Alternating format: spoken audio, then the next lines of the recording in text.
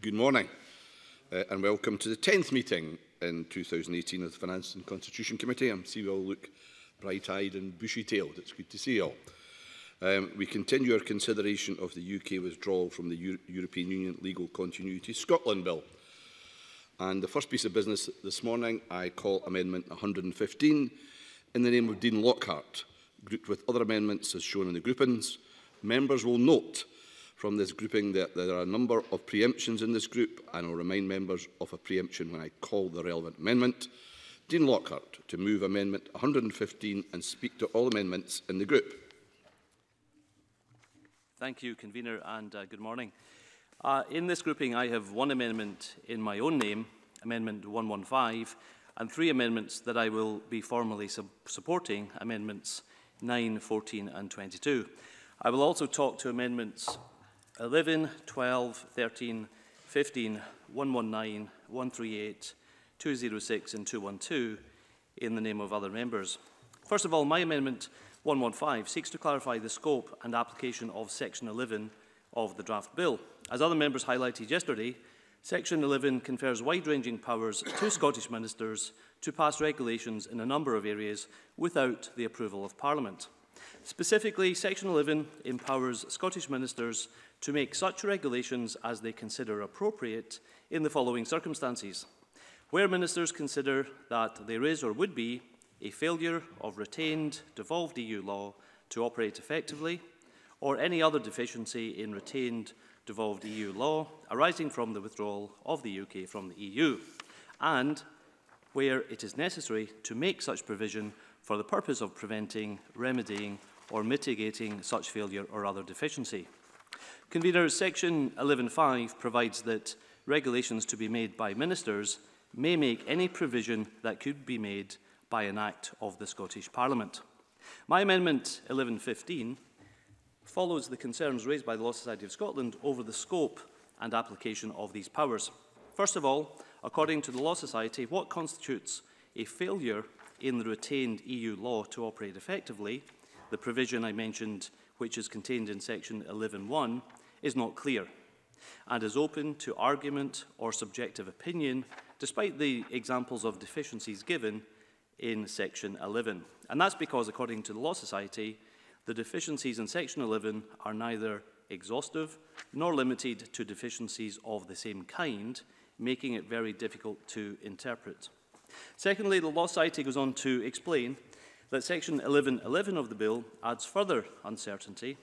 Section 11.11 broadens the category of deficiency that ministers may address by providing that a failure or other deficiency arising from the withdrawal of the UK from the EU includes a reference to any failure or other deficiency arising from that withdrawal taken together with the operation of any other provision or the interaction between any provision made by or under this Act. Convener, the operation and scope of this section is unclear. To address these concerns, my Amendment 115 proposes to insert a new subsection into the draft bill which would provide as follows: Scottish ministers must, by regulations, subject to the affirmative procedure, define what, for the purposes of the Act, constitutes a failure of retained devolved EU law to operate effectively.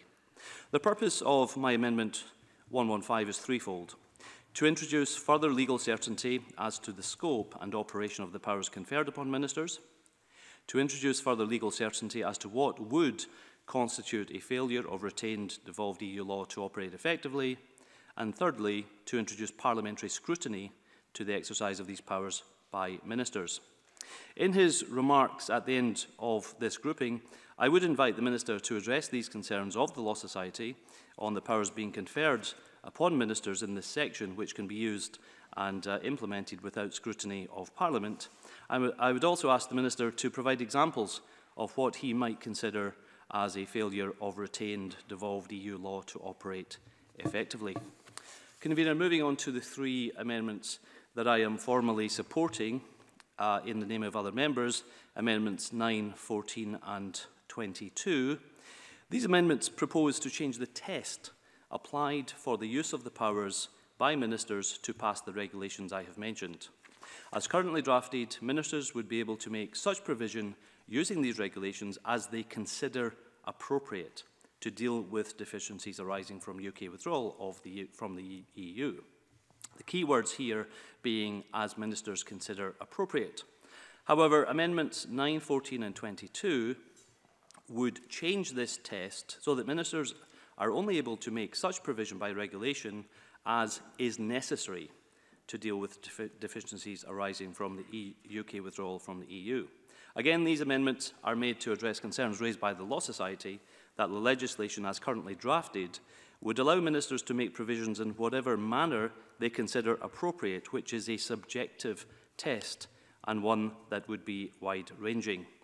To address this issue, the Law Society has suggested an amendment that Scottish ministers should only make such regulations as are necessary, which is an objective test, rather than appropriate, which is the subjective test. Convener, Amendments 11, 12, 13, 15, 119, 206 and 212, in the name of other members, are based on a similar rationale. They all change the existing tests set out by reference to the subjective test of appropriate to the more objective test of necessary in the relevant parts of Section 11.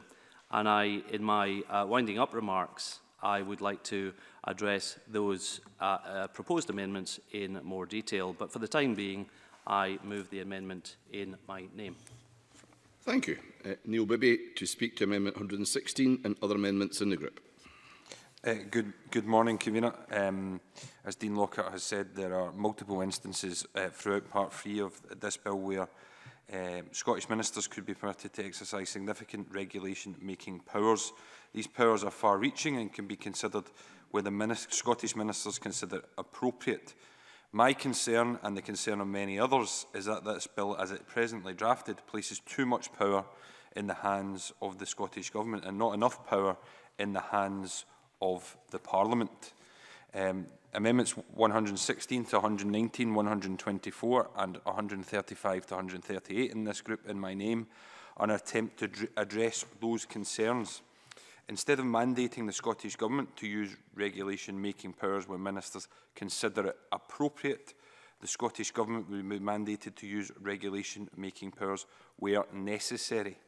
This is not just the focus of my amendments in this group, but also the amendments of other members from Tavish Scott, supported by Neil Findlay, and from Dean Lockhart. This bill has to be tested. The requirement for ministers to use the powers granted to them by this bill has to be tested. This is what these amendments and a number of amendments from colleagues across the chamber seek to do. The bill should not permit the use of these regulation-making powers where it is not necessary. Two of my amendments, 119 and 138, resemble very closely Amendments 9 and 22 in the name of Neil Findlay. These amendments were lodged separately but would have a similar effect, and James Kelly will speak to those amendments. It's necessary to retain the EU law so that it functions in Scotland on and after exit day, and it's necessary to confer new powers on Scottish ministers to manage that transition. This bill, however, must not marginalise the Scottish Parliament, and it must not be a vehicle for bypassing the Scottish Parliament. The powers available to ministers must therefore be limited to converting EU law into Scots law and must not extend any further unchecked and without proper scrutiny. I therefore hope members will consider supporting the amendments in my name in this group. Thank you. James Kelly to speak to Amendment 9 and other amendments in the group. Okay, thank you, Convener. I move amendments, or I speak to amendments 9, 14 and 22 in the name of Neil Findlay, and I'm going to be moving them in the name of my colleague. These amendments essentially replace the wording in 3 sections, and they make the wording tighter and provide more clarity by replacing the wording as they consider appropriate with the wording necessary.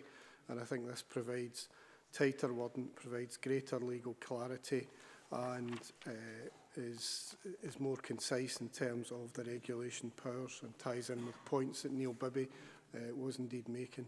In terms of the other amendments in the group, I want to indicate support for Neil Bibby's amendments and also Tavish Scott's amendment. Thank you. Tavish Scott to speak to Amendment 10 and other amendments in the group. Good morning, Convener. Thank you. Amendment 10 is one of a series of amendments that seek to restrict the use of ministerial room for manoeuvre establishing new regulations. And in the spirit of the remarks from Dean Lockhart, James Kelly and Neil Bibby, I would move those in that basis. The addition of the words on reasonable grounds in Amendment 10 and Amendment 16 will toughen the tests, making them justiciable and narrow ministerial discretion. Amendments 11, 12, 13 and 15 seek to toughen the test for ministerial action, and given the areas that we are in, that seems an appropriate course of action. Now, I certainly accept that the Minister has earlier explained that a test of necessary has been placed in section 11(1)(b), which has to be met before appropriate provisions can be proposed by ministers. That debate, of course, is the one that has just been spoken to in relation to Mr Kelly. My amendment seeks to place a test of necessary onto all of the deficiencies referred to in the bill in section 11, 2C, D, E, F and G. I want to restrain the room for ministerial manoeuvre without recourse to Parliament. Ministers will have to make the case before they can use these extensive new powers, and their remedy is necessary. That seems a fair test. The only other observation I'd make, Convener, is that Amendment 9 seems to me where members don't accept that there is a test of necessary in 11(1)(b) before ministers can consider any appropriate action. I've said that I accept the necessary test has been put there, and I have an amendment later to make sure that ministers have to report how that test has been met, which again seems to be an important check in the system, and I move on that basis. Thank you.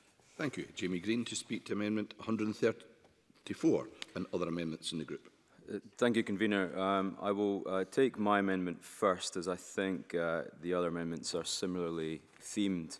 Mine perhaps stands out somewhat slightly differently. What I'm seeking to achieve in Amendment 134 and how it differs from Neil Bibby's Amendment 135 is I think Neil Bibby's amendment is heading in the right direction in terms of the wording, but I would like to go further with mine. The current Section 12, subsection 1, in my view, is worrying. The proposal as it is in the bill seems to imply that the method for identifying a breach, or what is or even what might be a breach, of the United Kingdom's international obligations arising from a withdrawal from the EU lies subjectively with the Scottish Government. From my understanding, this clause could be used by Scottish ministers to introduce or change regulations as they see fit to ensure that international obligations are met. Now, I'm sure I can't be the only MSP who would be concerned about adding this power to the Scottish Government, which would, in effect, undermine the independence of not just our, but any judiciary system by adding an overtly political element to it. I do not believe that it is for the Scottish Government to be making decisions on another government's international obligations, nor do I believe it's the Scottish Government's position to decide which treaties that the UK Government is or is not adhering to. International treaties are enforced by the relevant courts, domestic or otherwise. Let me give you an example. The European Commission is legally defined as the guardian of the treaties, but as the executive branch of the EU, they still need to refer cases to the European Court of Justice or the Court of First Instance and are bound by judgments thereof. My amendment places the responsibility of identifying breaches of treaties on relevant courts rather than ministers. My amendment allows Scottish ministers, however, to make provisions that they see appropriate for dealing with such breaches as they have been identified by courts. So the new phrasing mirrors the current practice in the tripartite relationship that exists between the UK Supreme Court, the UK Parliament, and its adherence to the Human Rights Act of 1998, where, for example, the Supreme Court could issue a declaration of incompatibility when it finds an act of Parliament is incompatible with the Human Rights Act, and the UK Parliament would then make necessary changes to ensure that the Act is compatible. My amendment would enshrine into law that any dispute must be brought before the relevant court responsible for enforcing international obligations. All I'm proposing this morning is that we do not deviate from international practice in adding additional powers onto the Scottish Government. I'd like to turn to some of the other amendments in this group. I fully support Amendment 115 in the name of Dean Lockhart for the two reasons that he outlined. One is that it provides additional legal certainty, and the second is that it will also increase the ability of Parliament to scrutinise via the affirmative procedure. Many of the other amendments in this grouping, as those laid out by Labour, are also welcome in my view. Again, they add more objectivity. The words the Scottish ministers consider is used throughout this bill, and I think it's not just the MSPs or political views that they should be replaced, but we have had evidence from the Law Society as such, and I think that evidence should be taken into account throughout. Those are my only comments in that grouping. Thank you. Thank you. Liam Kerr to speak to Amendment 206 and other amendments in the group. Thank you, Convener.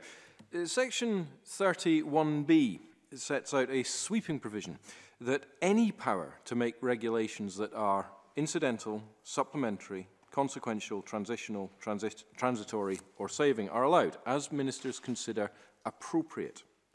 Section 32 repeats that form of words in a mopping up section that gives broad powers of regulation, and again, it is expressed to be where ministers consider it appropriate.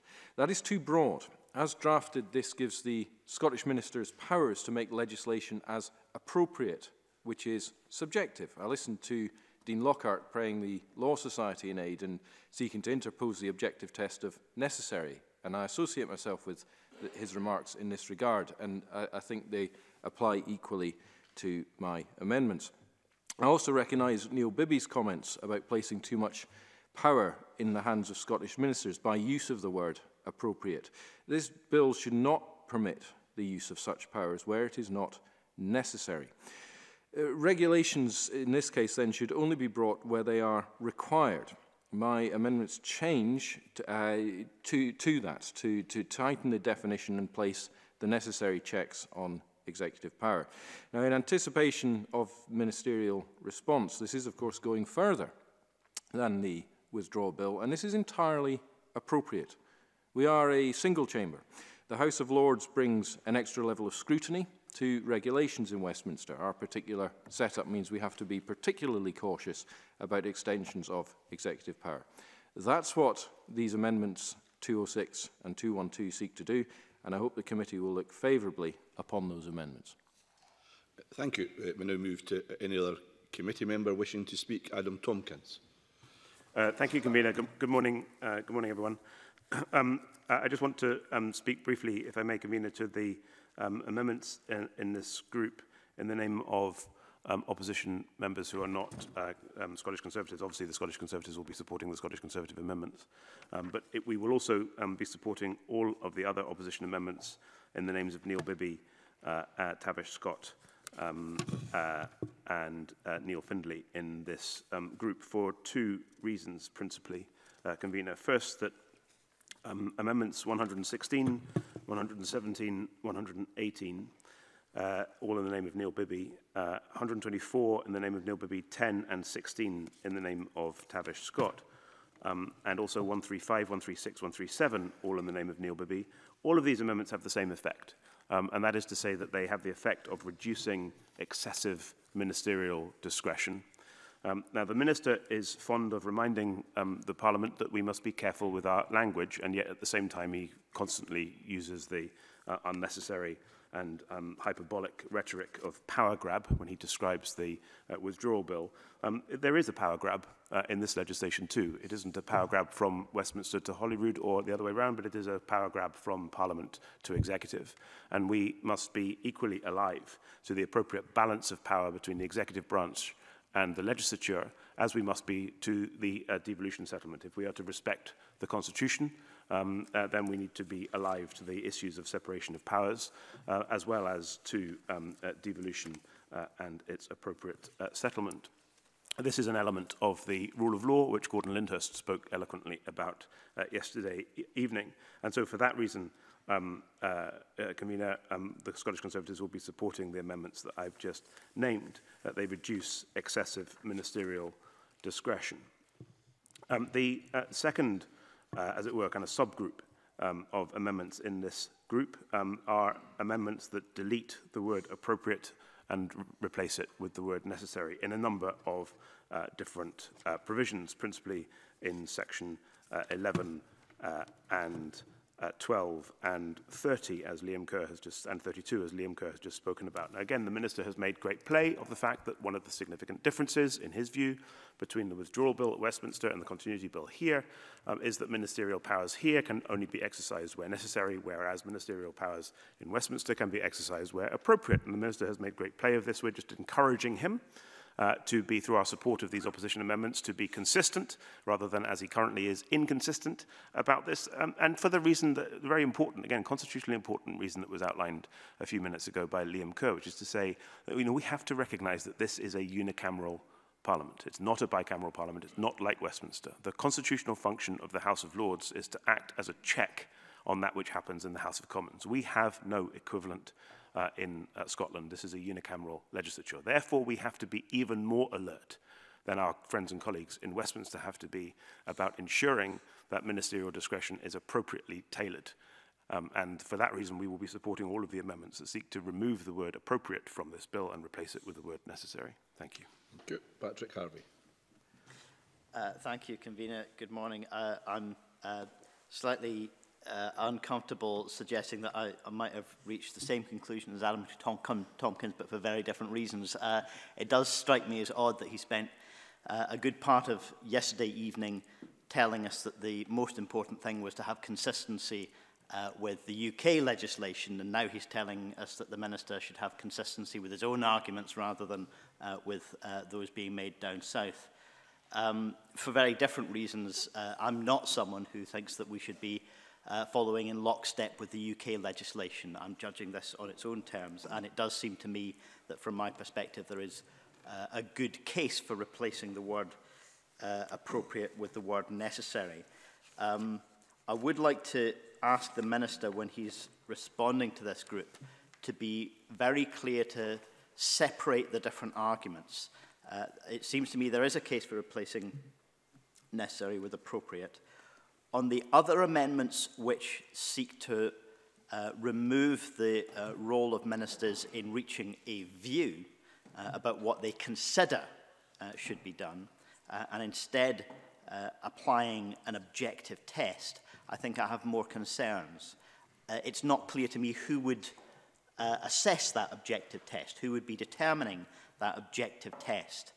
And we've seen in the debate over the Continuity Bill itself that in a great deal of this whole situation, there is what we've had described to us as room for difference of opinion, room for disagreement on questions such as the competence of the Continuity Bill.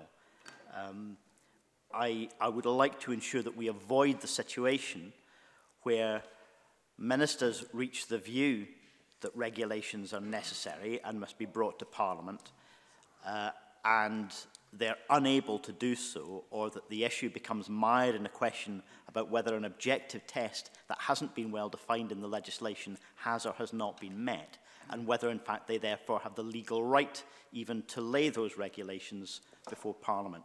There are really important discussions to have later about the level of scrutiny that regulations will have, and I think there should be, I hope, a degree of cross-party support for beefing that system up a bit and making sure that Parliament is in control of the level of scrutiny it wishes to provide and can hold to account the significant powers which ministers are to acquire under this bill if it passes.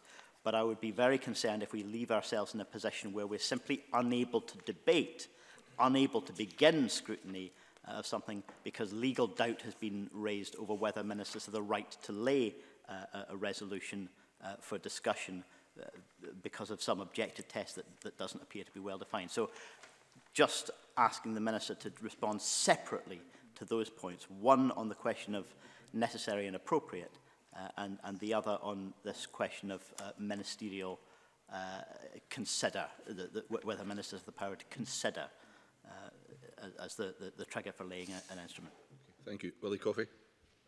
Yeah, I think amendments 11 to 15 from Tavish Scott and Neil Findlay could actually make it almost impossible to exercise the powers in question here. It seems reasonable to me to retain the word appropriate rather than replacing it with a specific requirement to establish necessity. I can imagine a number of situations where it might not be so clear what a particular policy direction might actually be.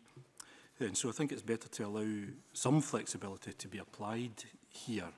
So in my view, the amendments could actually weaken the bill at best and potentially make it inoperable, at least in some circumstances, at worst. And rather than being an example of excessive discretion being applied, it seems to me, as mindful of Patrick Harvey's comments there, it seems like an example of excessive inconsistency when we're talking about this bill and its comparison with the UK Parliament. No other members indicate they want to speak. Minister. Thank you. And this section is appropriate. We come to it first thing in the morning because the issue of proper scrutiny and the issue of the way in which ministerial power can be exercised or restrained is crucial to the consideration of a whole range of issues that we're going to be taking forward this morning. And I want at the outset to indicate that I am aware of that. And I am absolutely aware of the issue of ensuring that anything that is done under this bill is done in a way that has maximum scrutiny, and also that ministers are placed in the position that they are aware of the special powers that this bill gives. But we have to ask why this bill gives special powers. It is because of the circumstances created by the United Kingdom's Brexit process. That is why those powers exist in the Withdrawal Bill, because there is a very major job of work to be done, and that job of work cannot be done by the tools that are presently to hand.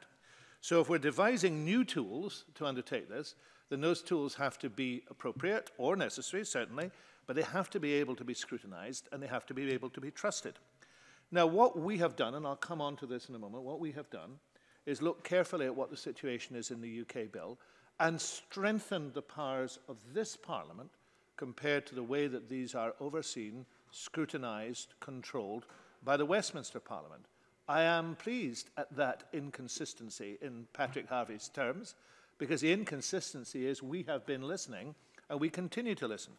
And I want to make a general point that will apply to this and to subsequent parts of the debate this morning. I will be accepting a range of amendments that do just that. But I won't be accepting all the amendments for reasons that I will give about those amendments. So I am not resisting the principle in any sense of making sure that there is stronger scrutiny, that there are more restraints on ministerial power. But that does not equate to accepting every single proposal, some of which are either inoperable or would be difficult to operate. I don't think we should be in lockstep with Westminster. I've always believed we should do better than Westminster if we possibly can, and that is what we are going to try and do. I would also just point out to Patrick Harvey, the central problem in legislation is, of course, the way in which objective tests are then enforced or scrutinized. There is no way round that. If the piece of legislation has an objective test and the objective test is not met, then redress exists through the courts. That is the legal situation that we have. But outlining the objective test and making sure that it is applied and can be scrutinized very closely by the Chamber is exactly what we should be doing, and that's what we are trying to do. So I believe the tests should be toughened. I'm going to try and find ways to toughen them in this and subsequent sections, but I stress it's not possible to accept all the amendments in that regard, and therefore when I accept some, I'm not doing it on the basis of favouritism, I'm doing it on the basis of practicality and striking that balance between scrutiny and between control and the issue of getting the job done. Let me therefore, Convener, start with Dean Lockhart's Amendment 115. By requiring regulations to define a failure of EU retained law to operate effectively arising from EU withdrawal, it would require an intervening set of further regulations to be made and complicate the already difficult process of adjusting domestic law to Brexit. I have to say, Convener, that those people who are now supporting Brexit but are actually intending to make it even more difficult for the Scottish Parliament to adjust to it really need to consider their position. It would delegate more power to ministers, which has been criticised elsewhere. While failures of EU law to operate effectively may be a relatively wide concept, The power here is limited by the context of EU withdrawal. It's also limited by the test of whether it's a necessity to make provision, prevent, remedy or mitigate the failure, which we have added to the bill, and that's another safeguard. Now, Neil Bibby's amendments 116 to 119, 124 and 135 to 138 would adjust the main legal tests for what deficiencies can be remedied and how international obligations can be implemented. They would remove references to ministerial judgment of whether the law fails to operate properly or whether there's another deficiency or breach of international obligations, so that only provision objectively necessary would be permitted. Now, I'm sympathetic, but actually, sections 11.1b and 12.1b already make careful provision to require that it is necessary, and I stress the word, it's in the legislation, necessary to make provision in order to prevent, remedy or mitigate the failure of deficiency. However, it allows sensible and practical appropriate solutions to be made without the need to ensure that they are also absolutely necessary. Now, in that context, the test would be unclear because we've been applying it twice in different circumstances. It would actually leave a lot to the working out of the courts. Necessary is there in sections 11.1b and 12.1b, and there is an objective test. Now, that issue runs through many of the amendments, and we're drawing the boundary carefully because we're drawing on the House of Lords Delegated Powers and Regulatory Reform Committee report, which we accepted and have implemented, and talking about consistency, the Commons has not. And we're also relying on specific recommendations of committees here in Holyrood in going further than the UK bill. Now, that same issue applies to Amendment 9 from Neil Finlay. I'm sympathetic, but the same reason of enabling sensible and practical provision to be made in the midst of what is a Brexit crisis. If we go further than we already have, then the ability to deal with that crisis becomes diminished. And there is a judgment to be made. And that judgment, if it is made by ministers, is subject both to the bill and to the Chamber and to the legal process. And they're all in there. And a related point is Amendment 11 to 15 from Tavish Scott to replace necessary for appropriate in the detailed heads of what is a deficiency in describing EU arrangements or structures no longer relevant as a consequence of leaving the EU. Now, that sounds apt in the context of the UK leaving the EU, but it may actually, and this is a key point, be necessary to retain some of these structures or arrangements, but just not appropriate to retain the existing structures or arrangements. And the intention is to have this power available to vary, to adapt the structures to new circumstances. If we use necessity, then we may find ourselves unable to do so. By contrast, however, I'm happy to support Tavish Scott's Amendments 10 and 16, providing that ministers must have reasonable grounds to consider that various matters apply in what is listed as a deficiency. I think that does help to clarify where we might be and where we're going. I can't accept Amendment 134 from Jamie Green, requiring a court to identify a breach of a UK international obligation before Section 12 regulations can be made rather than leaving it to ministers. I believe his interpretation of the bill is wrong. And the power is actually being exercised in the same way as in the UK. And the massive criticism he made of exercising the power would have to apply to the UK as well. We've actually put additional safeguards in. Primary legislation would actually have to be made in these circumstances to avoid a breach, and that would greatly reduce the utility of the power in the special circumstances of Brexit. Nor can I support Amendments 206 and 212 from Liam Kerr to adjust the powers to make incidental, supplementary, consequential or transitional provision in regulations, so that ministers must consider provision necessary. The normal formulation where such provisions are included in a normal bill would be to allow such provision where appropriate or expedient as well. This change would limit the provision that could be made in regulations and in the ancillary power of the bill to less than the standard latitude, even for a normal ancillary power, especially for a bill of this nature, where it would be important to have wider ancillary powers available, given the range of the material the bill may have to cover. It would greatly harm the practical flexibility of those powers to cover any eventualities if such a power was unavailable. Indeed, the Delegated Powers and Law Reform Committee in their report on the withdrawal bill raised no issues with the equivalent power in that bill, which uses an appropriateness test, and indeed suggested that the Scottish ministers should be given a similar power in the bill. So to conclude, Convener, my position is this. I'm happy to accept the two amendments. I've indicated 10 and 16.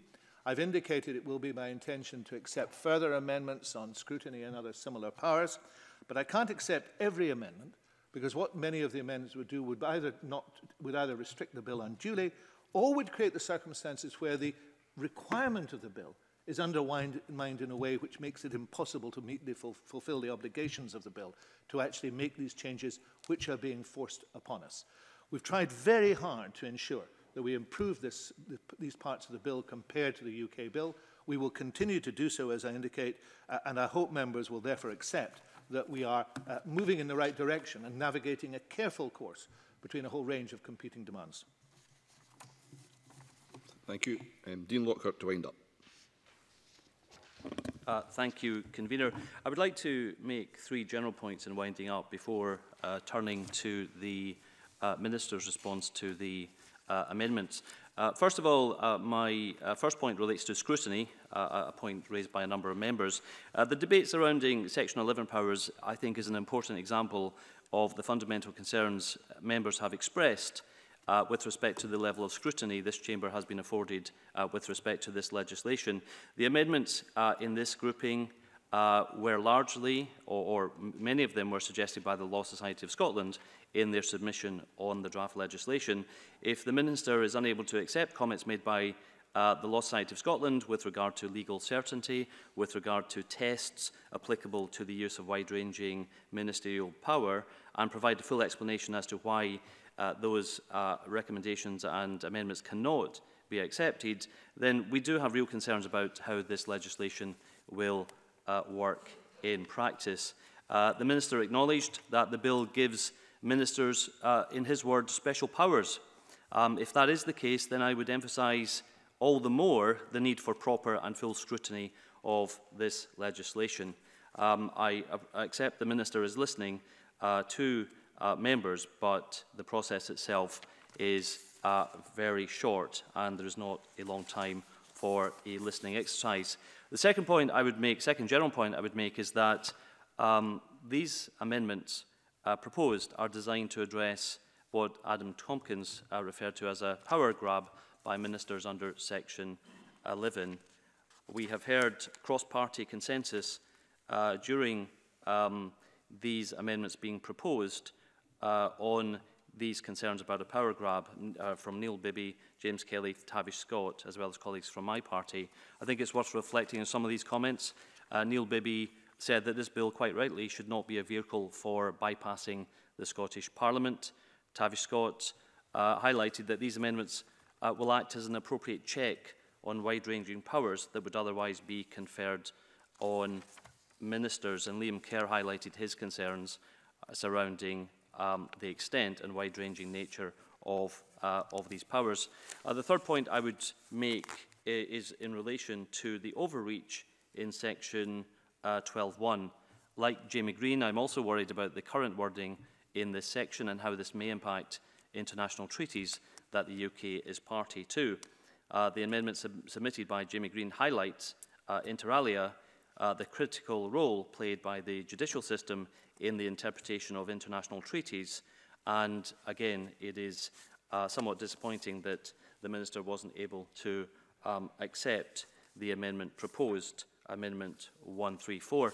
Turning to the specific amendments proposed and the response from the Minister acknowledged, as I mentioned, that the bill confers special powers. And if it does confer special powers, then I think some of these amendments are designed to specify how these special powers will work. And it's disappointing the Minister is not able to accept my amendment 115, as this is designed to address concerns raised by the Law Society of Scotland precisely on that point, precisely on the issue of how these special powers will be exercised by the ministers. So if there is, on the one hand, special powers being conferred by this legislation, then I think there is also a case to be made for special provisions that will define and regulate how these powers will be operated and enforced by ministers, especially if this is outside the scrutiny of Parliament. It is likewise disappointing the Minister proposes to retain the use of the subjective test of appropriate in a number of areas and not the objective test proposed by the Law Society in their submission.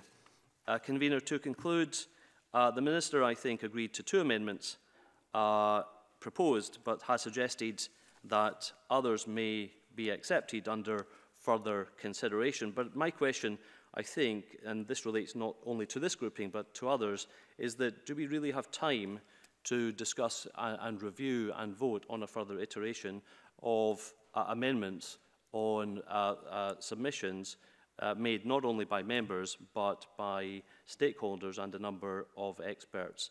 And that perhaps is a question that we can come back to when we discuss later groupings. Thank you. Thank you.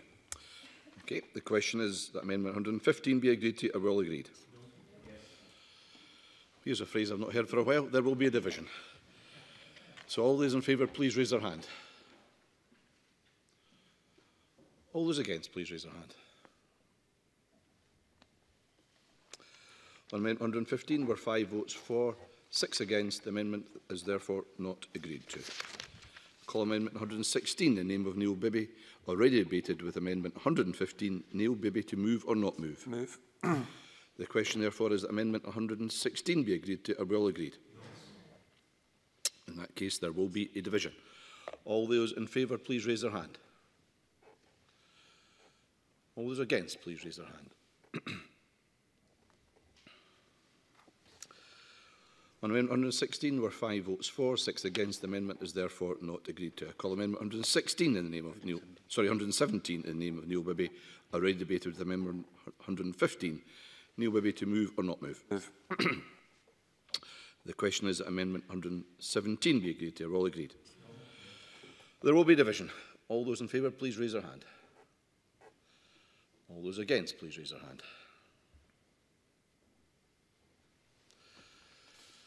On Amendment 117, there were 5 votes for, 6 against. The amendment is therefore not agreed to. I call Amendment 118 in the name of Neil Bibby, already debated with Amendment 115. Neil Bibby to move or not move? Move. The question is that Amendment 118 be agreed or well agreed. There will be a division. All those in favour, please raise their hand. All those against, please raise their hand. On Amendment 118, there were 5 votes for, 6 against. The amendment is therefore not agreed to. I call Amendment 119 in the name of Neil Bibby, already debated with Amendment 115. And I remind members that if Amendment 119 is agreed to, I cannot call Amendment 9 because there's preemption. Neil Bibby to move or not move? Move. The question is that 119 be agreed or well agreed. There will be a division. All those in favour, please raise their hand.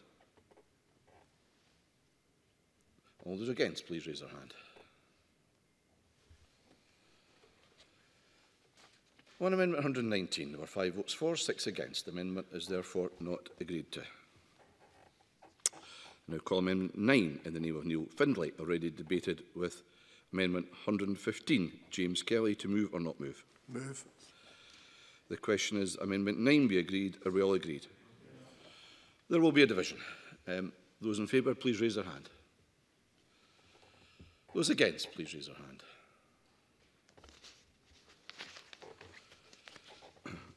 On Amendment 9, there were 5 votes for, 6 against. The amendment is therefore not agreed to.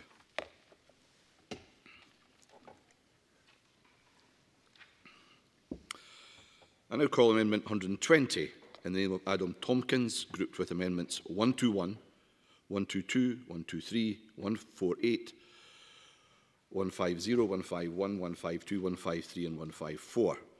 Adam Tompkins to move Amendment 120 and speak to all amendments in the group. Thank you, Convener. I move Amendment 120 in my name. Convener, these amendments in my name in this group are probing amendments. I do not intend to press them at stage 2, but I do intend to revisit the substance of the matter at stage 3. The amendments seek to, if I can put it like this, square the circle between the demands of the devolution settlement, the requirements of the devolution settlement on the one hand, and the Scottish Conservatives have, ever since the publication of the Withdrawal Bill, been consistently of the view that the Withdrawal Bill as introduced into the House of Commons does not respect the devolution settlement and needs to be amended. We signed up unanimously to the committee's report that clause 11 of the withdrawal bill needs to be removed or replaced. Those are strong words, and we meant them. I'm sure every member of the committee did. But we have also been foursquare behind the United Kingdom government in insisting that Brexit does not inadvertently or indeed deliberately lead to the breakup of the United Kingdom or to the disintegration of the UK's domestic market.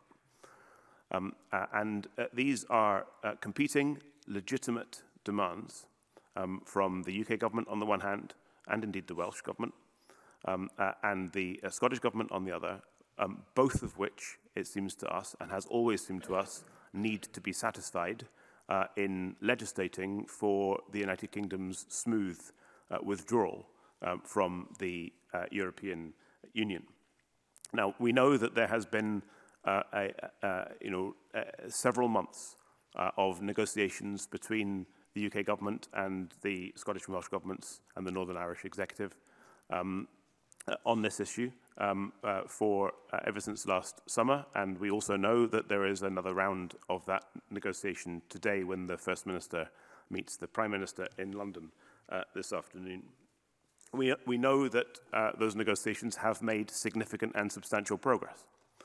We know that Clause 11 of the withdrawal bill has now, that the United Kingdom government has now tabled an amendment to Clause 11 of the withdrawal bill, which goes some distance towards, some very considerable distance towards satisfying the requirements of the Scottish and Welsh governments and indeed satisfying the requirements of the Finance and Constitution Committee's recommendations in its interim report. It doesn't go all of the way.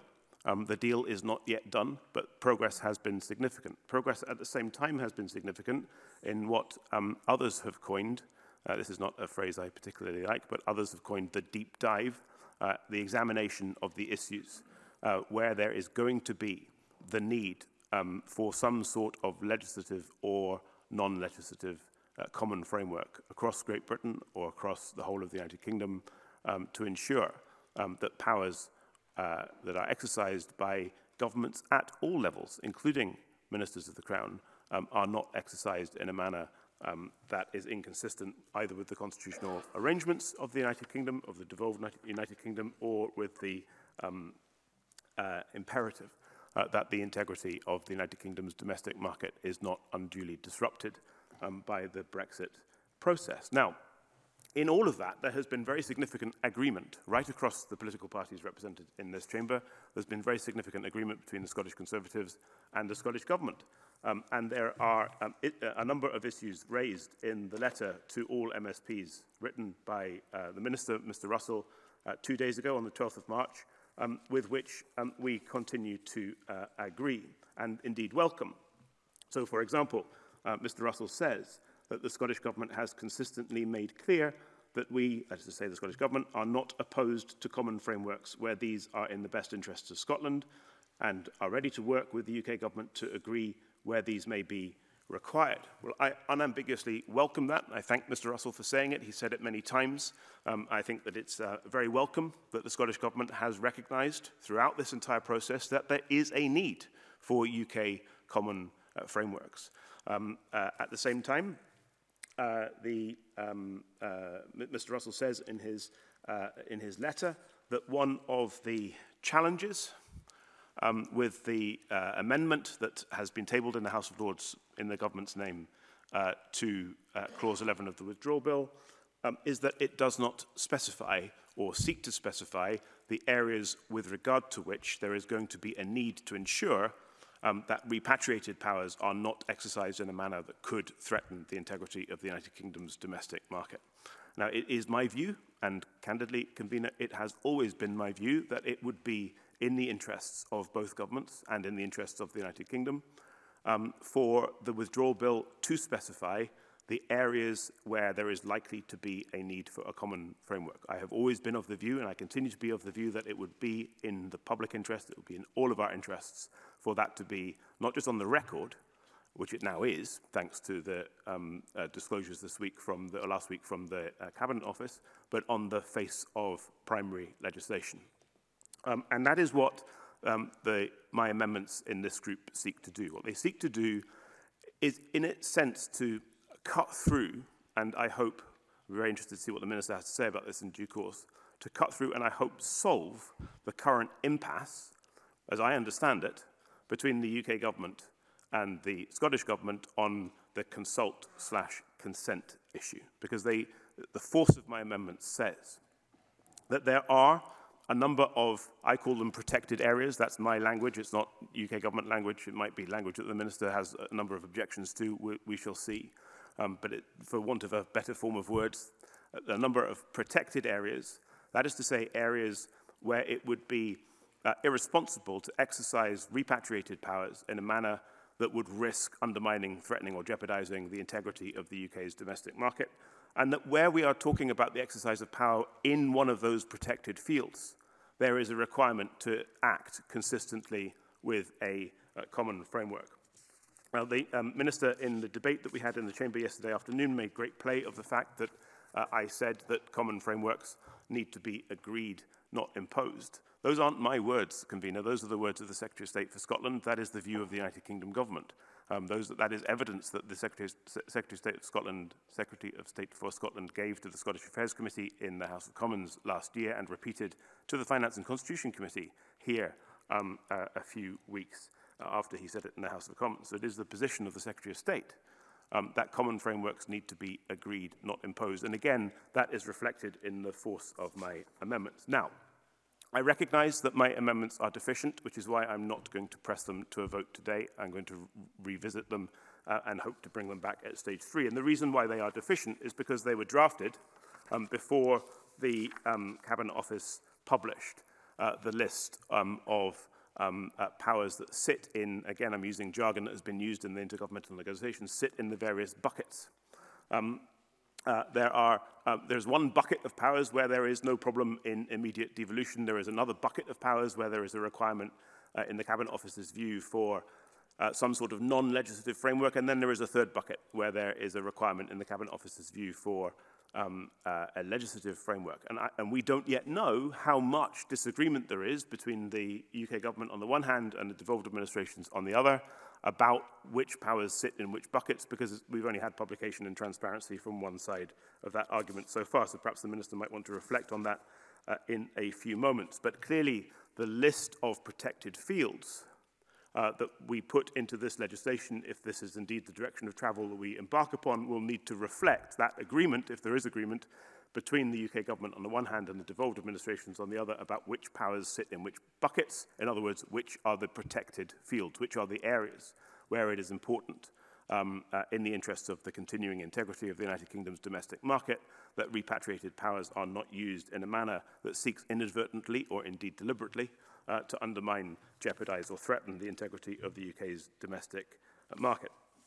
So the best place, in my view, and I think here the Minister and I may be in agreement, I don't know, but the best place in my view for this sort of provision to appear would be in the Withdrawal Bill. I'm not sure that these provisions sit perfectly in either Section 11 or in Section 13 of this bill.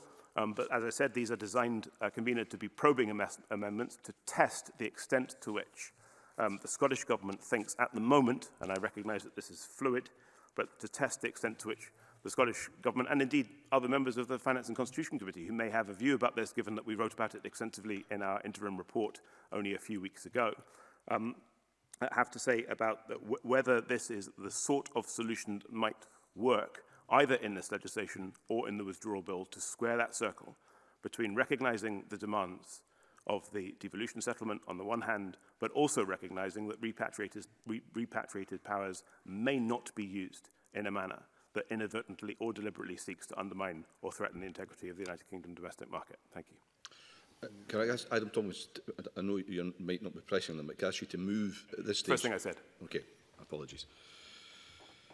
In which case, Jamie Green to speak to Amendment 148 and other amendments in the group. Thank you, Convener. My comments will follow on very nicely from the salient points made by Adam Tompkins on his views on this section and his own amendments. The principal rationale and tone behind the narrative of our amendments in this grouping is that nothing in this bill should undermine the structures of the United Kingdom or the United Kingdom's internal market, and that is what our amendments seek to achieve. My amendments 148 and 154, which are similarly worded, therefore I will cover them together.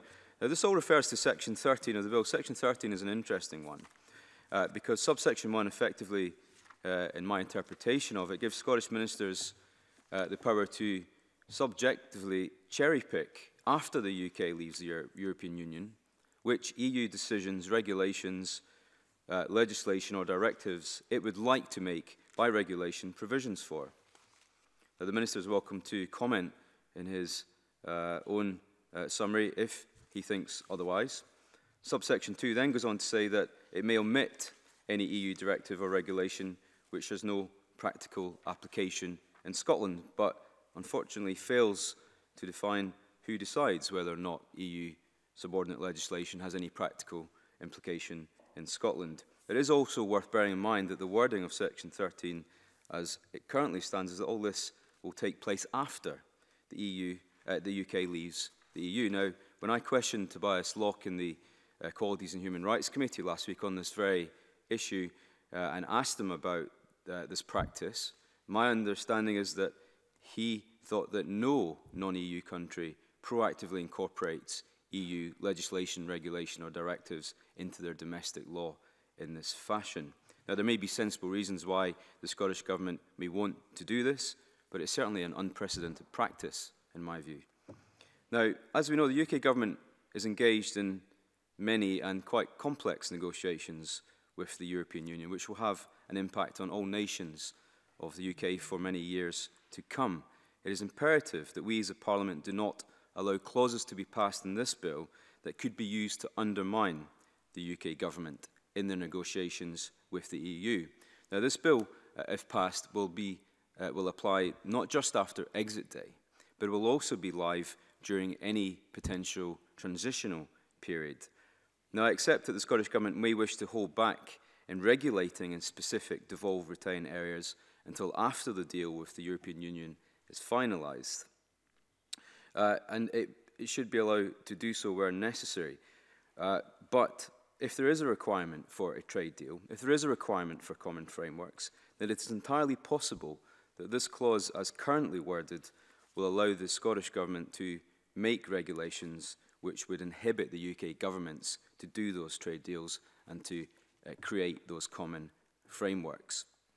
Perhaps the Minister could clarify also in his comments what his intention of section 13 is in relation to the adoption of EU subordinate legislation after the UK has left the European Union. What is the intention behind it and what does he seek to achieve or benefit from it? Those are my only comments on my amendments, and I move 148 and 154. Thank you. Any other member of the committee wanting to contribute at this stage? James Kelly. Thank you, Convener. I know that Adam Tompkins has indicated that he's not going to move these amendments and that they're probing amendments, in the sense he's using the exercise to test the arguments and test the views of other members of the committee. I mean, what I would say is that, particularly in relation to Amendment 120, which gives consent to UK ministers to basically withhold consent, I think that undermines the devolution settlement. I agree with the principle of UK-wide frameworks. However, they have to be set up on a consensual basis, and I don't think this legislation should be enshrining in a principle that gives consent to UK ministers, and I would hope Mr Tompkins would bear that in mind in bringing back any amendments to stage 3 in this group. Thank you. Like James Kelly, I recognise that Adam Tompkins doesn't intend to press these amendments to the vote, but I think it's just worth reflecting that it seems to me in his remarks what's implicit throughout is the assumption that the way to achieve common frameworks is around where power is placed, where authority and the ability to make law or regulations is placed between the two governments. That the way to achieve common frameworks, in effect, is to bind the hands of this Parliament and this government. That's not the way to achieve common frameworks. That is the way to achieve imposed frameworks. What we need is not simply the warm words in a statement from the current incumbent Secretary of State for Scotland. What we need is for the law to be clear that common frameworks are going to be the emergent result of action in multiple jurisdictions. One of the first pieces of legislation that I was involved in as a committee member when I was elected here was on charity law.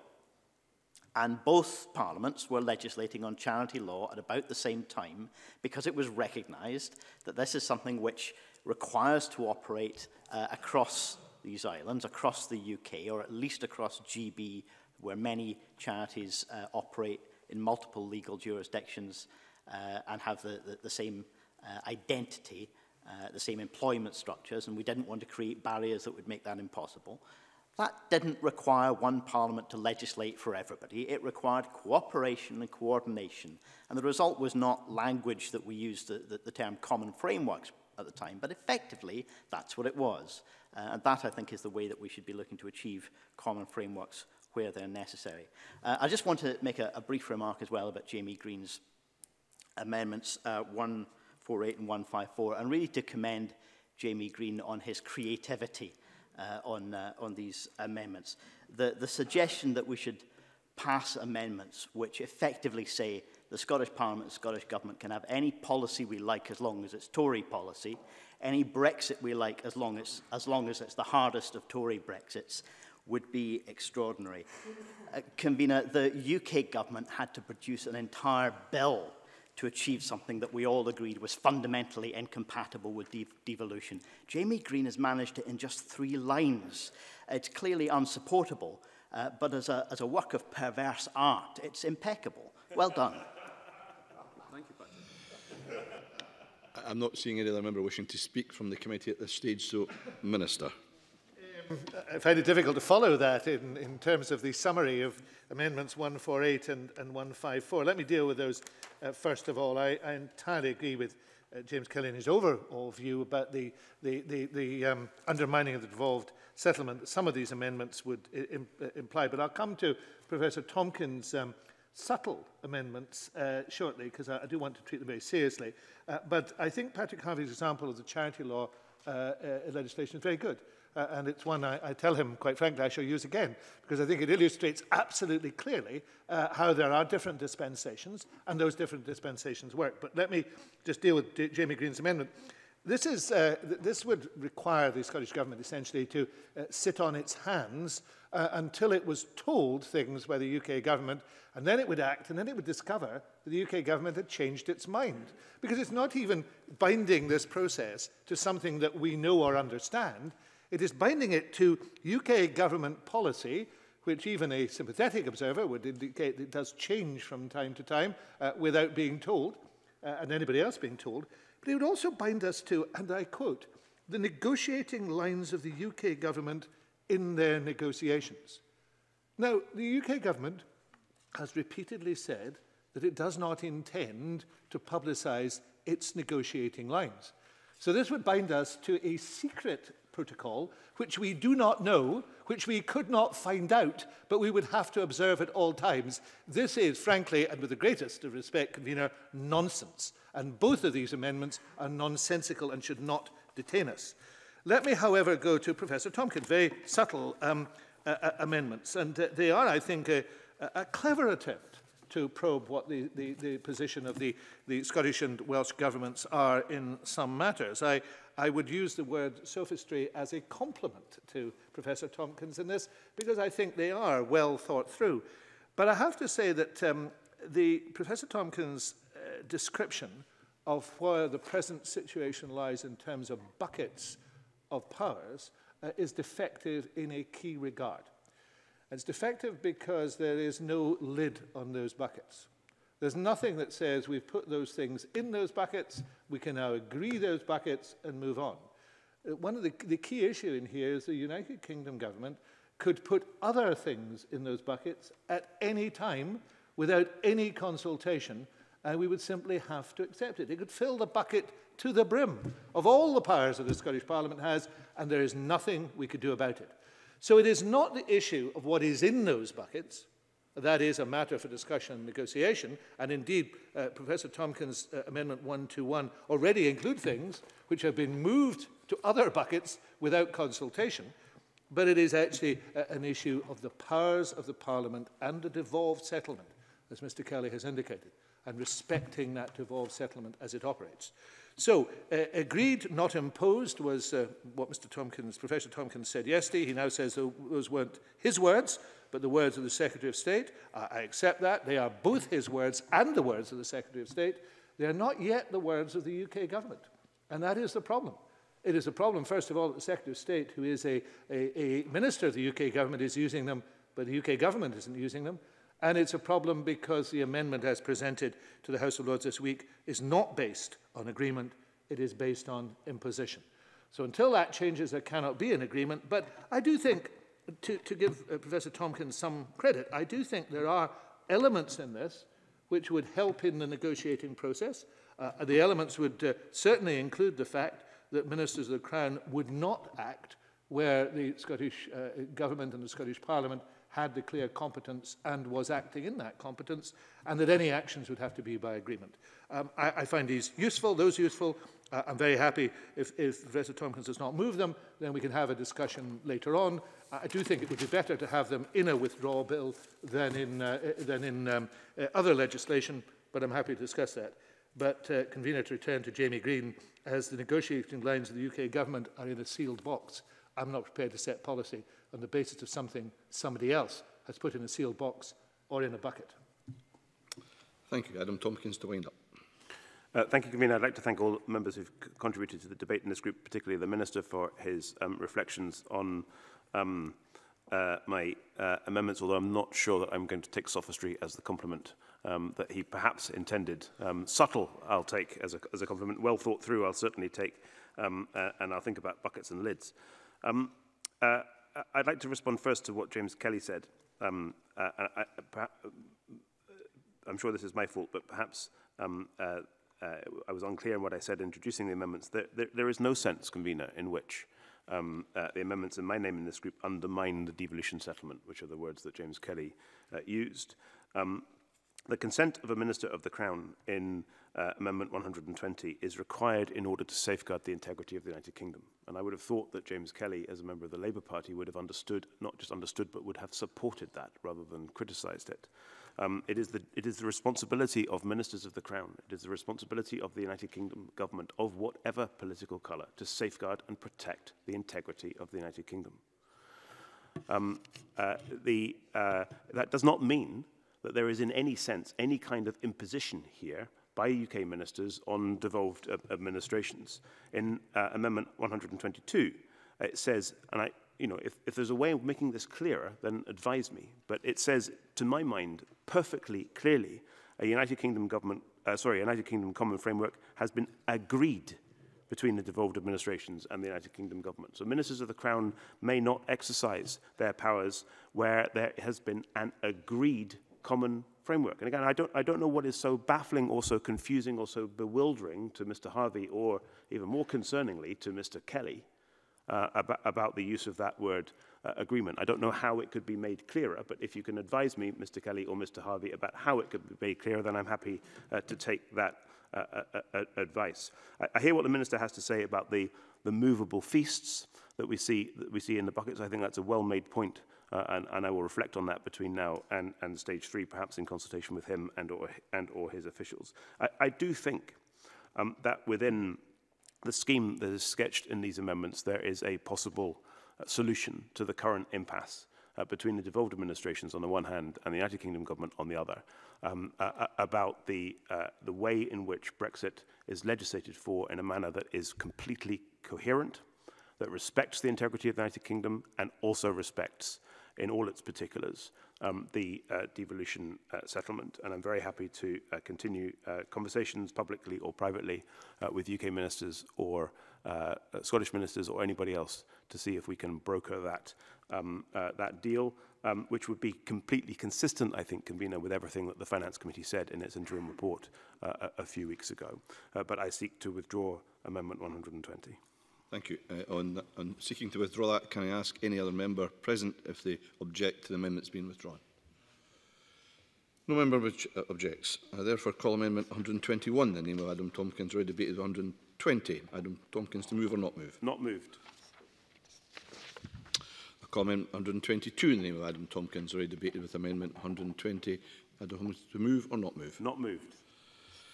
Call Amendment 123 in the name of Adam Tompkins, already debated with Amendment 120. Adam Tompkins, to move or not move? Not moved. Thank you. I now call Amendment 124 in the name of Neil Bibby, already debated with Amendment 115. And I remind members that if Amendment 124 is agreed to, I cannot call Amendment 10 because there's a preemption. Neil Bibby, to move or not move? Move. There will be a division. No. Question. Sorry, I better put the question first. The question is that Amendment 124 be agreed or well agreed? Yes. There will now be a division. All those in favour, please raise their hand. All those against, please raise their hand.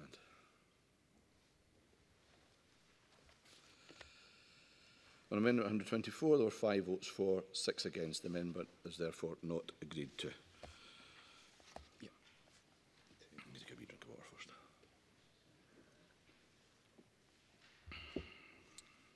I now call Amendment 10 in the name of Tavish Scott, already debated with Amendment 115. Tavish Scott, to move or not move? I move, convener. Thank you. The question is that Amendment 10 be agreed. Are we all agreed? Yes. We are all agreed. I call Amendment 11 in the name of Tavish Scott, already debated with Amendment 115. Tavish Scott, to move or not move? Move. The question is that Amendment 11 be agreed. Are we all agreed? Yes. There will be a division in that case.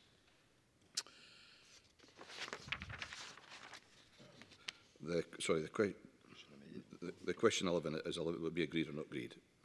And so all those in favour, please raise their hand.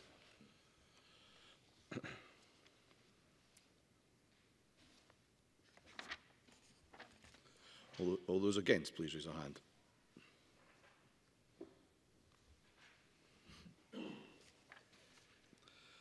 On Amendment 11, there were 6 votes for, 5 against. The amendment is therefore agreed to.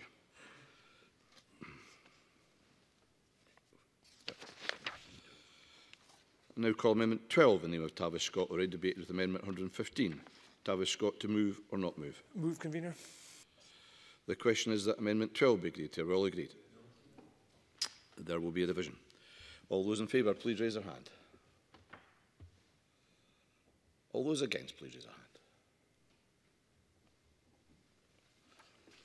On Amendment 12, there were 6 votes for, 5 against. Amendment 12 is therefore agreed to. I now call Amendment 13 in the name of Tavish Scott, already debated with Amendment 115. Tavish Scott, to move or not move? Move, convener. The question is that Amendment 13 be agreed. Are we all agreed? There will be division. All those in favour, please raise their hands. All those against, please raise their hands. On Amendment 13, there were 6 votes for, 5 against. The amendment is therefore agreed to. I now call Amendment 14 in the name of Neil Findlay, already debated with Amendment 115. James Kelly, to move or not move? Move.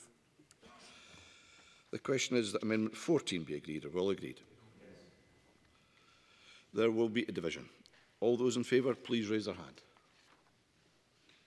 All those against, please raise their hand. On Amendment 14, there were 6 votes for, 5 against. That means that the amendment is therefore agreed to. I now call the Amendment 15 in the name of Tavish Scott, already debated with Amendment 115. Tavish Scott, to move or not move? Move, convener. The question is that Amendment 15 be agreed or well agreed. There will be a division. All those in favour, please raise their hand. All those against, please raise their hand. On Amendment 15, there were 6 votes for, 5 against. Therefore, the amendment is therefore agreed to. I now call Amendment 16 in the name of Tavish Scott, already debated with Amendment 115. Tavish Scott, to move or not move? Move, Convener. Thank you. The question is that Amendment 16 be agreed, or well agreed? We are agreed.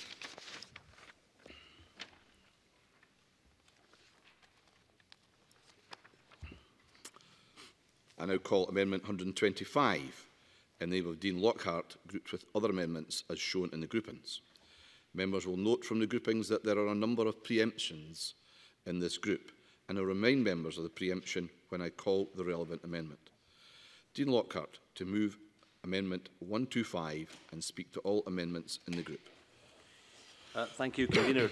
I have tabled 4 amendments in this grouping, Amendments 125, 131, 139 and 160. I will deal with Amendments 125, 139 and 160 together because these amendments operate in a similar fashion. These amendments relate to the wide-ranging powers conferred on Scottish ministers to make regulations without the approval of the Scottish Parliament under Section 11.1, Section 12.1 and Section 13.1.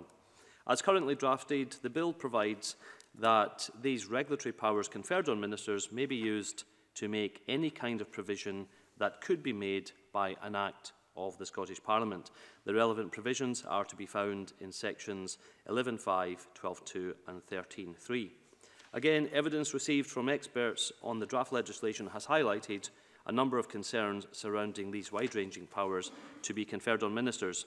In evidence given to the Culture, Tourism, Europe and External Relations Committee last week, Professor Nicola McEwen highlighted concerns about these powers as follows. I would be concerned at the extent to which this section affords ministerial powers rather than legislative powers or appropriate scrutiny by Parliament. It is appropriate for those to be explored with proper scrutiny and consultation. In addition, the Law Society of Scotland has called for clarity in relation to the scope and application of the wide-ranging powers conferred on Scottish ministers to make regulations under Section 11.1, 12.1 and Section 13.1. Other evidence received from constitutional experts, Professor Alan Page has highlighted concerns that Scottish ministers will be taking powers to implement EU instruments over which the Scottish Parliament will have had no say, a potentially major surrender, in his words, by the Parliament of its legislative competence, and one which, under the bill as introduced, may be extended indefinitely. Convener, there is concern that while many of the detailed provisions of sections 11, 12 and 13 seek to limit the scope and operation of these ministerial powers, for example, sections 11.8, 12.3 and section 13.5 set out examples of what these regulations cannot cover, a proverbial coach and horse is then driven through these limitations by the overriding provisions of sections 11.5, 12.2 and 13.3, which contradict these limitations by declaring that the ministerial powers may be used to make any kind of provision that could be made by an act of the Scottish Parliament. These are indeed special powers as described by the Minister earlier.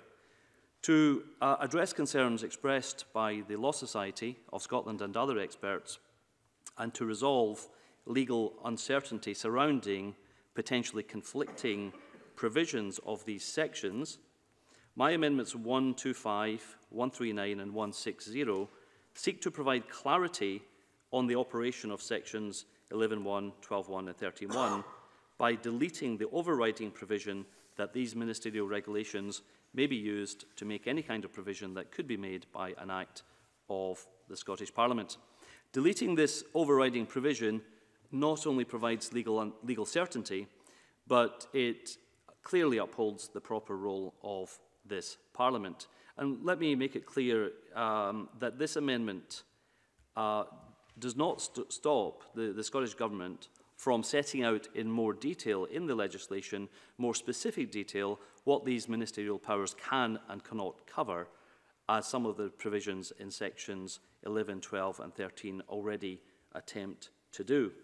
Convener, moving on to Amendment 131 in my name, this provides for additional protections where ministers exercise their powers under Section 11.1 and 11.9. Section 11.9 as currently drafted provides that ministers may issue regulations that remove or modify a legal protection in certain circumstances, including under paragraph 11.8d, removing any protection relating to the independence of judicial decision-making or decision-making of a judicial nature by a person occupying a judicial office or otherwise make provision inconsistent with the duty in Section 1 of the Judiciary and Courts, Scotland Act 2008, guarantee of the continued independence of the judiciary, and in Section 11.8, subparagraph I, modify the Equality Act 2006 or the Equality Act 2010.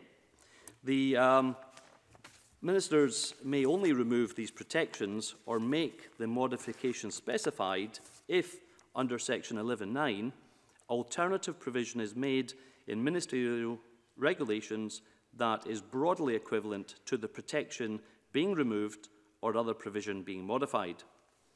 The impact of my Amendment 131 is to add additional safeguards in these events, in the event that ministerial power is exercised to remove or modify protections, and my amendment provides that any protection can only be removed or modification made by ministers if provision is also given to an additional level of protection in law, no less than the protection being removed and the provision being modified. Convener, I would hope that this amendment is not considered controversial, as the additional wording is aimed at ensuring ministerial regulations do not have the unintended consequence of removing protections already in place under law. And I will talk to the other amendments in my winding up. Thank you. Tavish Scott to speak to Amendment 17 and other amendments in the group. I'm grateful, Convener. This follows the remarks I made in the Stage 2 debate yesterday in relation to the scope of the powers in the bill. I don't want to see new quangos created by regulation, nor do I want to see new criminal offences created by regulation. If ministers have need for those elements, then they should bring forward normal primary legislation to allow Parliament to offer scrutiny, amendment and detailed consideration. Amendment 17, therefore, and Amendment 24 prevent the creation of a new public body through these regulations. Amendment 26, in fact, adds the creation of new quangos onto the list of things that cannot be done by this section. Amendment 26 transfers the creation of new quangos from the permitted list to the forbidden list under these regulations. If ministers have need to establish a new quango to keep pace with European Union law for the next 15 years, then they will need to bring forward primary legislation so that Parliament can decide if the new body is required, whether its functions can be dealt with by existing bodies. Now, normal parliamentary procedures would allow that kind of detailed consideration. I'm concerned that were we not to have that, that kind of detailed consideration may not happen. Amendments 18 and 23 prevent the creation of new criminal offences through these regulations. At the moment, as I understand it and as I can read it, the bill prevents the creation of a relevant criminal offence. This is defined later as an offence for which those guilty can be sentenced for up to 2 years in prison. Now, that does seem a very significant power to put forward through regulation with no chance of amendment by this Parliament. Deleting the word relevant will mean that all new criminal offences have to be established by primary legislation, and that is surely the purpose of this place. Amendment 19 adds an additional test to the permissibility of regulation. It proposes that regulations must not increase legislative burdens on businesses or indeed individuals. If ministers have need or wish to increase the burdens, they should do that through primary legislation. Publish a bill, hear evidence from those affected, and allow members of this Parliament to provide amendments to mitigate the burdens as they see fit. That can't be done through regulations, so this additional test should be added to the bill. And on that basis, Convener, I wish to move 17. Thank you. Jamie Green to speak to Amendment 126 and other amendments in the group. Thank you, Convener. I'll speak to amendments 126 first of all, and then 142 separately. The existing wording of section 11, subsection 6, allows for the establishment of a Scottish public authority to carry out functions under any new regulation that's introduced. My amendment is actually designed to be helpful to Scottish ministers in that respect. In addition to the creation of a Scottish public authority, which I believe is the premise of subsection 6b, my additional wording will also allow the Minister the ability to amend the object and purpose of a public authority to enable it to carry out its functions as any additional functions are put upon it under subsection 1.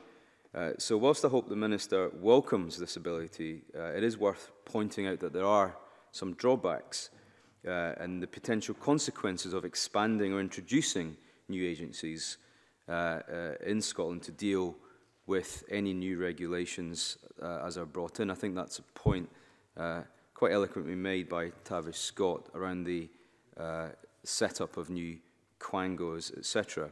My concern is that not only may we be overloading our public authorities by having them to carry out functions which are currently exercised in Brussels, it is unlikely that without quite significant adaptations in workforce, infrastructure, and with financial backing, current agencies in their existing forms may struggle to deal with those, especially those EU laws which are transposed into our system.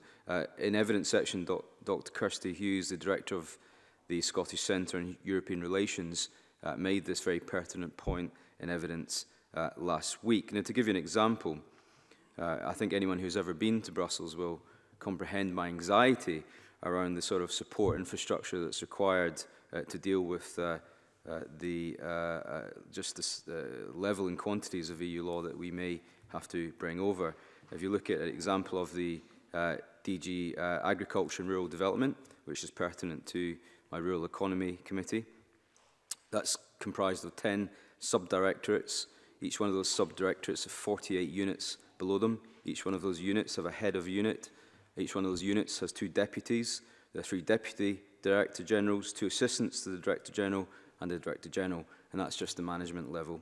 Now, I'm not saying that all of this will be necessary in Scotland, given that these DGs manage 28 member states, but certainly much of this and much of the functions of these agencies will need to be carried out in the Scottish Civil Service. So my amendment allows for not just the additional creation of new public authorities, but allows us instead perhaps to amend existing public authorities to enable to carry out functions regarding devolved retained EU law.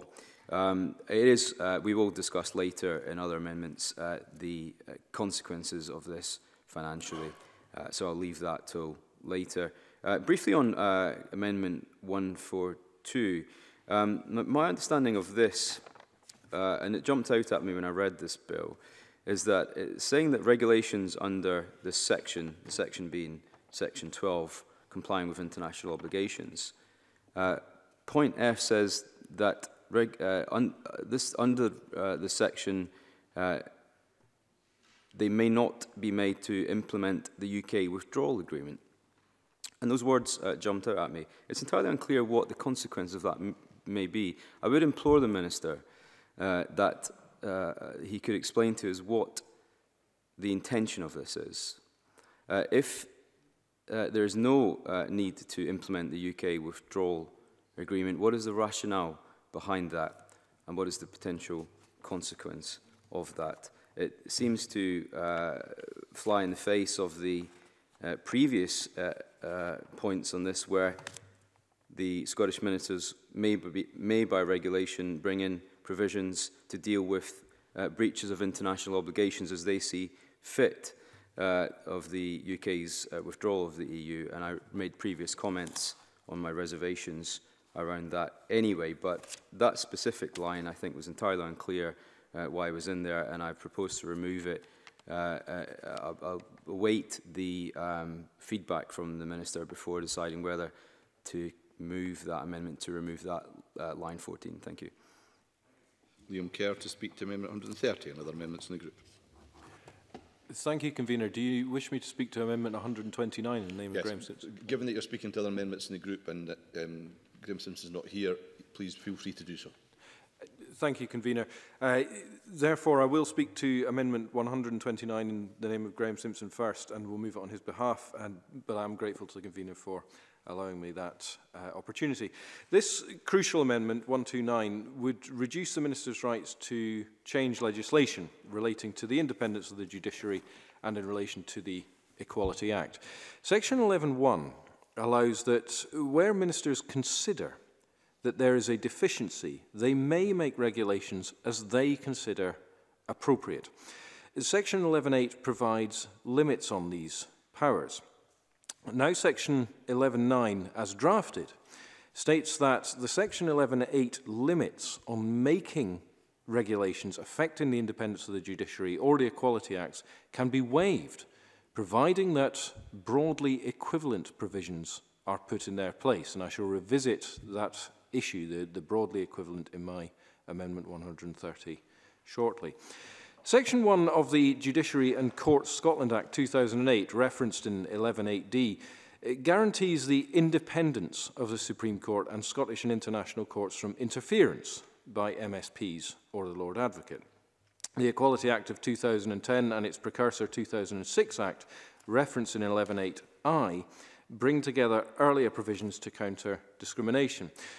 Dealing with that second Act first, subsection 11.9, in relating to 11.8i, states an alternative provision can be made for modifications under the Equalities Act. Yet I'm concerned that it is not within the Scottish Parliament's power to modify what is UK legislation. Thus, the provision of 11.9 by implication risks representing a serious overstatement of the Scottish Parliament's power, and for that reason it must be removed. Furthermore, it is highly inappropriate that any mechanism should exist for ministers to legislate without the consent of the Scottish Parliament in any area that would affect Section 1 of the Judiciary and Courts Scotland Act 2008. That seems to be the practical impact of this section. And furthermore, I cannot understand why the areas set out in Section 11.8 should all be completely protected, save in regard to these two. That makes me suspicious. We've heard members' concerns about a power grab by the executive by seeking to do things where ministers feel it appropriate and seeking to create and harness new derogations and abilities to themselves. This Amendment 129 is crucial in ensuring that ministers cannot change legislation relating to the independence of the judiciary and the Equality Act. Now, moving on to my own Amendment 130 in Section 11, where I've suggested leaving out the word broadly. This raises similar concerns to those made by Dean Lockhart in relation to his Amendment 131. This subsection is very important. It effectively gives ministers the right to make changes to things that relate to the independence of the judiciary and to modify the Equality Act. That right has to be specific. These areas of law are far too important to be tampering with. As drafted, this subsection means that ministers can make changes relating to the independence of the judiciary or the Equality Act if the regulations that they are bringing in are broadly equivalent to that being removed or changed. But what does that mean? We just don't know. But clearly, broadly equivalent is vague enough that the new protection for the independence of the judiciary, or for example, the new definition of equality, could be lower than the existing protection, and that is not acceptable on any analysis and must not be countenanced. So it should either be equivalent or it should not be allowed. By removing the word broadly, we make it clear that if ministers want to change these very important areas, it has to be at the level of the existing protection or provision, not less. Now, anticipating the minister again, which I am keen to do, I believe the term broadly equivalent is most often used in the context of compatible trade and standards regimes. For example, packaging. The application is surely different in a legislative context, particularly one of this magnitude. The wording of this section clearly has not been sufficiently tightly worded, and for safety, the word broadly should be removed and Amendment 130 be agreed to. Thank you. Thank you. Murdo Fraser to speak to Amendment 144 and other amendments in the group. Thank you, Convener. I'd like to speak to Amendment 144, and I'll comment briefly on some of the other amendments in the group. Amendment 144 seeks to delete subsection 4 in section 12 of the bill. In effect, this is a probing amendment because I'm not entirely clear what is in the mind of ministers in relation to this particular subsection. And I'd like to understand more fully from the minister what his intention is, and I will decide once I've heard from him whether or not I would intend to press this to a vote.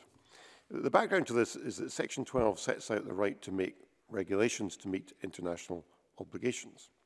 Subsection 3 sets out exceptions to that, saying that regulations may not impose taxes, make retrospective provision, or create criminal offences, and so on. Subsection 3D says the right to make regulations cannot remove any protection of independence of the judiciary, and subsection 3I says the right to make regulations cannot modify the Equality Act 2006 or the Equality Act 2010. What subsection 4 then does is add a qualification to those exceptions. And the purpose of this amendment is to check whether that qualification is actually necessary. Subsection 4 says that the regulations can be made that would remove protection from the judiciary and can be made that would modify the Equality Act if, and I quote, alternative provision is made in the regulations that is broadly equivalent to the protection being removed or the provision being modified. And that raises a number of questions, and I feel I might be echoing Liam Kerr here, but I'm wondering what the term broadly equivalent is meant to mean, and what is alternative provision? And why would the government seek to have these powers? What is the government intending to do with these particular measures? The issues at stake in relation to this subsection, independence of the judiciary, equality acts that govern so many rules, are very important and substantial matters of public law. And this is an area that requires further discussion. So the amendment as drafted would remove subsection 4 altogether. The effect would be that in relation to section 12, ministers would still have the right to regulation, and as per subsection 3, there are qualifications to that, but there's no further qualification to the qualification, with vague definitions of further changes. An alternative approach would be to clarify by setting out what equivalence means or what alternative provision means, but that clearly requires an answer to the basic question: why does the government feel it needs the ability to make changes to the law in these very important and sensitive areas? So I look forward to hearing from the Minister when he's responding as to what the rationale is behind subsection 4, and at that point I'll decide whether or not to put this to a vote. Just to comment briefly on the other amendments in this group, I would support all the amendments that are being proposed. I think the amendments in the name of Tavish Scott are particularly important, and I thought in moving his amendments, Tavish Scott made some very important points about the very significant matters on which ministers are seeking to take power to make law by regulation rather than doing that by primary legislation. We've had a lot of rhetoric around this bill in terms of a power grab.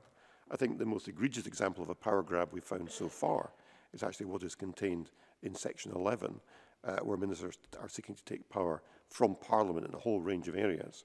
And that is why I would be keen to support Tavish Scott's amendments. Thank you. Thank you. Gordon Lindhurst to speak to Amendment 145 and other amendments in the group. Thank you, Convener. My amendment 145 makes a simple but significant amendment to Section 12, and I now move it.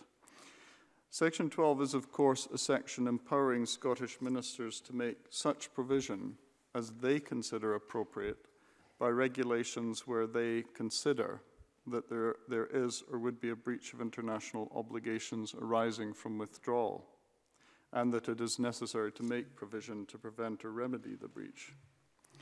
So the section is premised on something which is almost entirely subjective. in the consideration of the Scottish ministers and in their minds. And I make reference in passing without going into what is said in the Law Society of Scotland's comments, both on Section 12 and about legal certainty.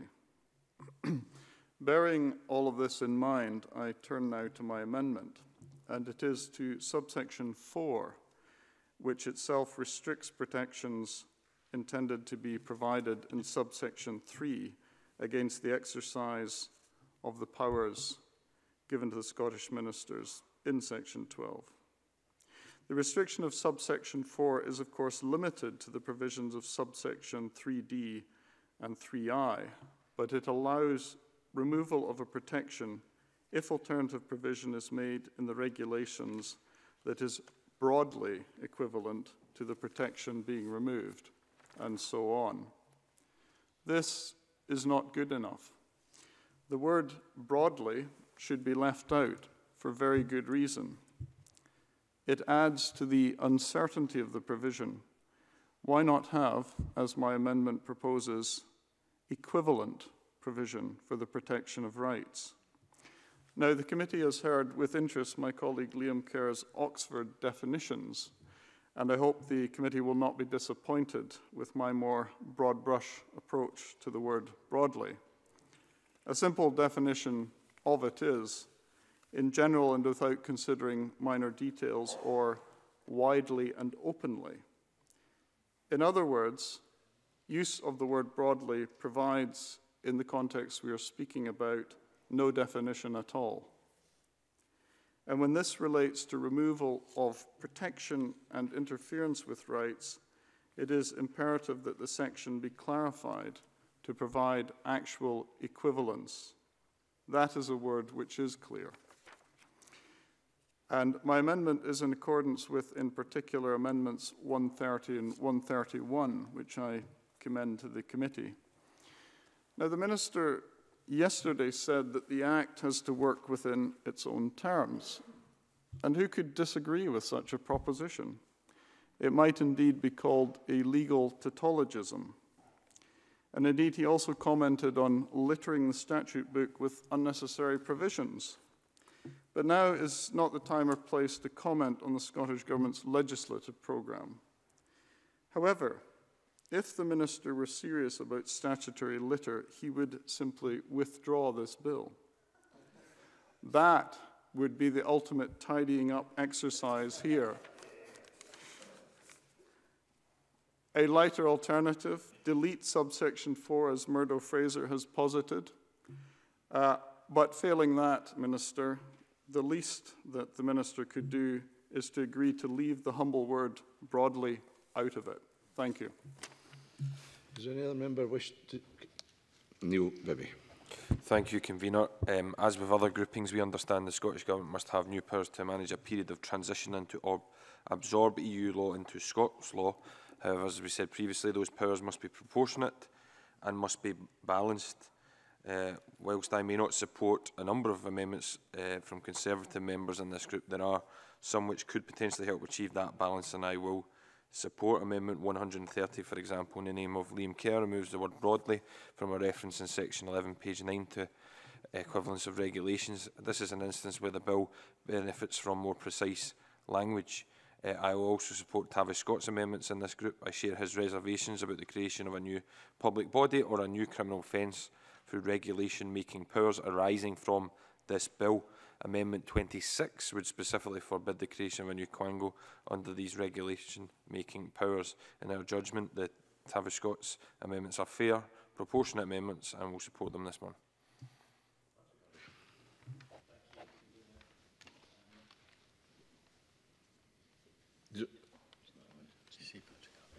Sorry, Patrick Harvey.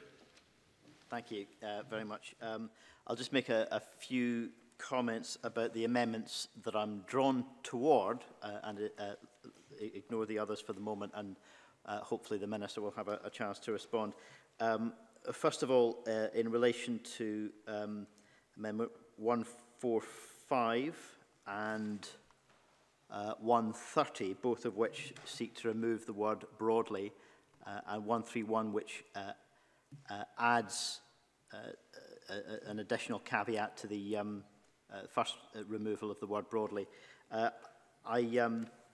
do see some merit in that. I know that Gordon Lyndhurst tells us that he sees that as legislative decluttering. I can tell him that I have a number of anarchist friends who think the world is far too cluttered with legislation in general, and perhaps, unlike last night, he might want to explore that a little further.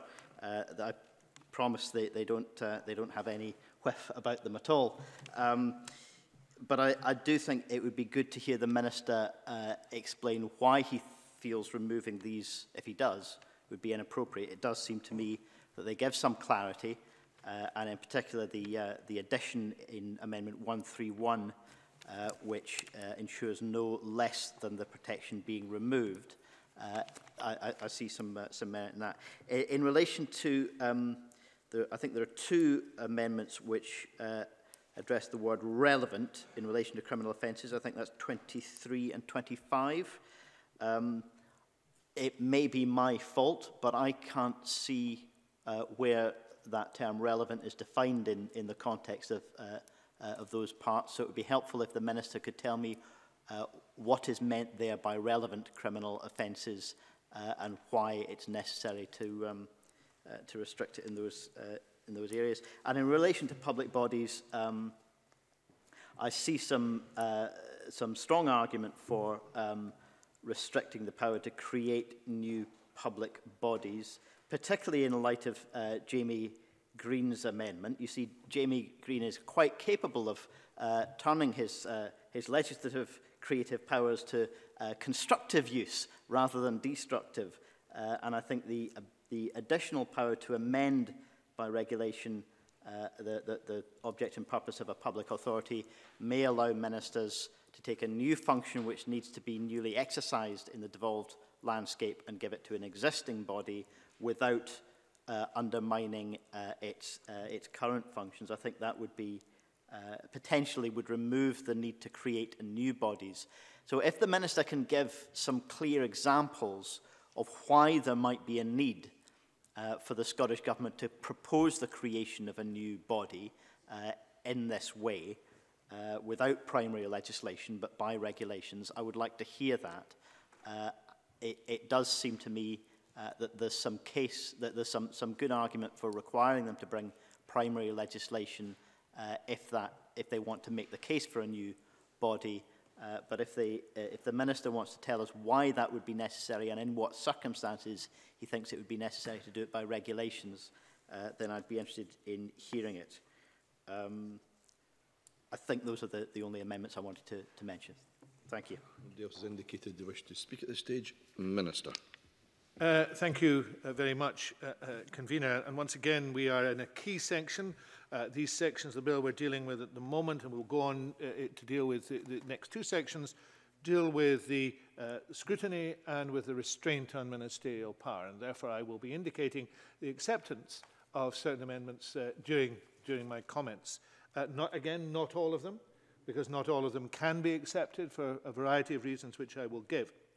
But can I just preface this by saying that no one would be in any doubt that the Scottish Government is opposed to Brexit. Nobody would be in any doubt that I am opposed to Brexit. And in normal circumstances, the Scottish Government would not have sought powers of this breadth. But we're not in those circumstances. These are necessary in many cases because of the circumstances in which we find ourselves. Indeed, they are the only way in which we can properly prepare our devolved laws in the time we have for the shock and disruption of a Brexit that is being forced upon us. We've always recognised that, with no desire to take powers any broader than is needed, and that is why we're also very flexible in this process, listening to people's concerns, trying to go further, and I'll indicate that in a moment. But let me set out very briefly the changes we've already made in the Continuity Bill compared with the UK Withdrawal Bill. We've introduced a test of necessity, we've set out additional limitations on the powers, we've provided an enhanced procedure for scrutiny of the most significant uses of those powers. And I'm also mindful of the votes that the committee has just had on clauses 11 to 15, indicating that the committee wants to go further. And I understand that, and I'll do everything in my power to help the committee to do that, but again, where it can be done. And we consider the steps we've already taken and are taking to address legitimate concerns that are held by members and across the Chamber. But I remind members that these broad powers are needed because of the scale of the task that is facing us. EU law and the EU institutions are woven throughout our law. They've been there for almost half a century, and they're not easy to disentangle.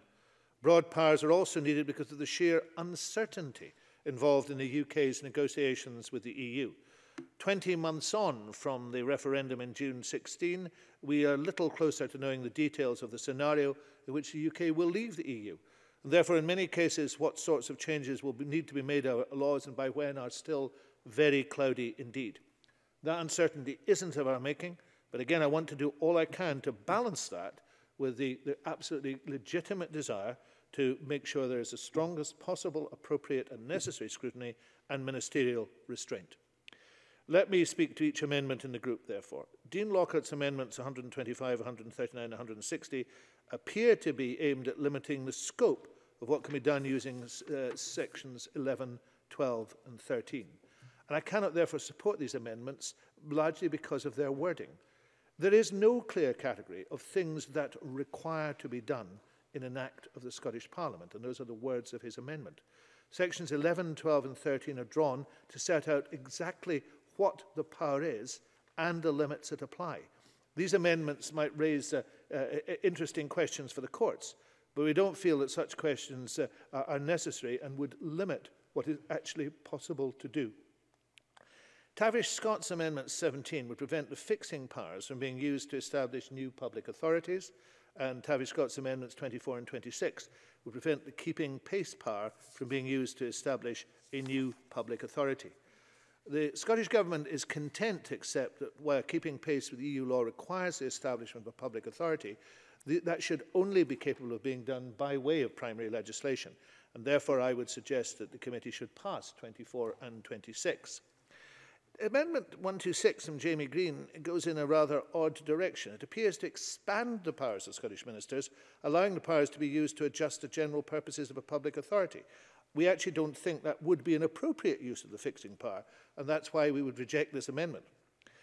Amendments 18, 23 and 25 from Tavish Scott would see the powers restricted so that no criminal offence at all could be created using them. They are already restricted, however, to the creation of relevant offences, which is offences punishable by 2 years or less by way of imprisonment. That is defined in section 27 of the bill. And that is the same test as for the current powers to implement EU law. There is no change in that test. In many situations, establishing a suitable set of enforcement mechanisms in an area of EU law will require the creation of regulatory offences. The Scottish Government therefore would like the committee to reject these amendments. If we did not, then in many cases setting up enforcement mechanisms could only be done in a lengthy process of primary legislation. It would interfere with the purpose of the bill, and it is constrained by the existing powers in EU law. Amendment 19 would supplement the list of things that the powers cannot be used to do. Now, it's similar to some amendments we've debated already. It would prevent the powers from being able, for example, to increase burdens on individuals and businesses. That's an entirely laudable aim, but the amendment misunderstands and undermines the nature of the powers conferred on Scottish ministers under sections 11 and 12 of the bill. Those powers are limited in the bill itself to being used where necessary, to a particular aim. In section 11, for example, they can only be used where it's necessary to prevent, remedy, or mitigate a failure or deficiency. Subsection 2 of section 11 sets out an inclusive, exhaustive list of the types of deficiencies covered.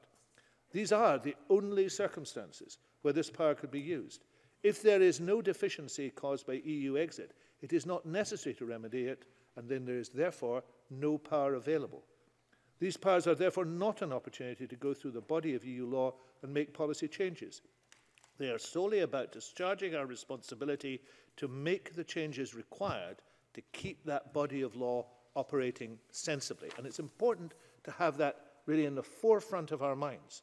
These powers are not, as I say, an opportunity to go through the body of law and make changes. That might be desirable, but that's not what we're trying to do, nor could we do it. They're about discharging our responsibility to make the changes required to keep that body of law operating sensibly as it is, or modified if there are failures of deficiencies, but only if there are failures and deficiencies, and to the extent that those failures and deficiencies are rectified. The Scottish ministers could never use these powers to make substantial policy changes, but the test Amendment 19 would put in the bill would make the powers opaque and difficult to operate. Leaving the EU is going to be very complex. It is complex already. It may well be necessary to make some changes that, taken on their own, could involve increasing a burden on an individual or business.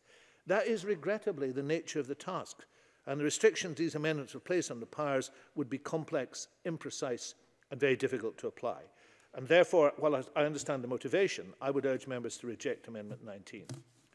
Amendments 129 and 144 from Graham Simpson and Murdo Fraser would remove the rule that allows a modification for protection to take place in certain circumstances, as long as alternative provision broadly equivalent to that protection is made at the same time.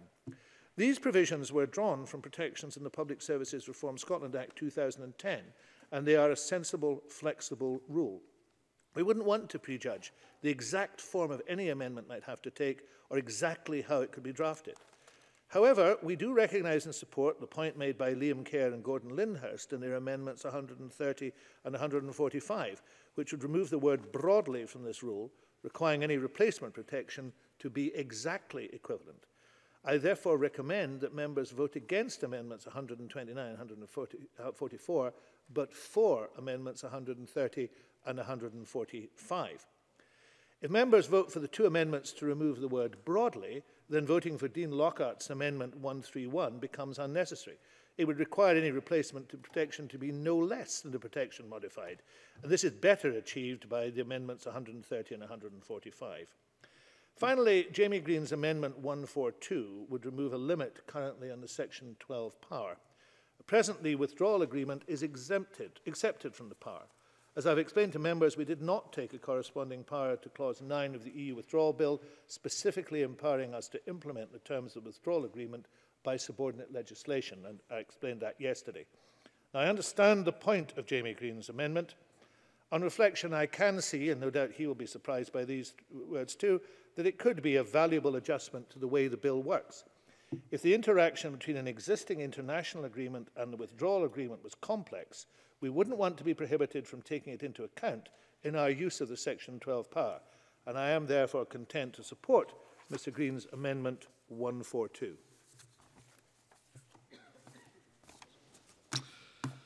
Dean Lockhart, to wind up.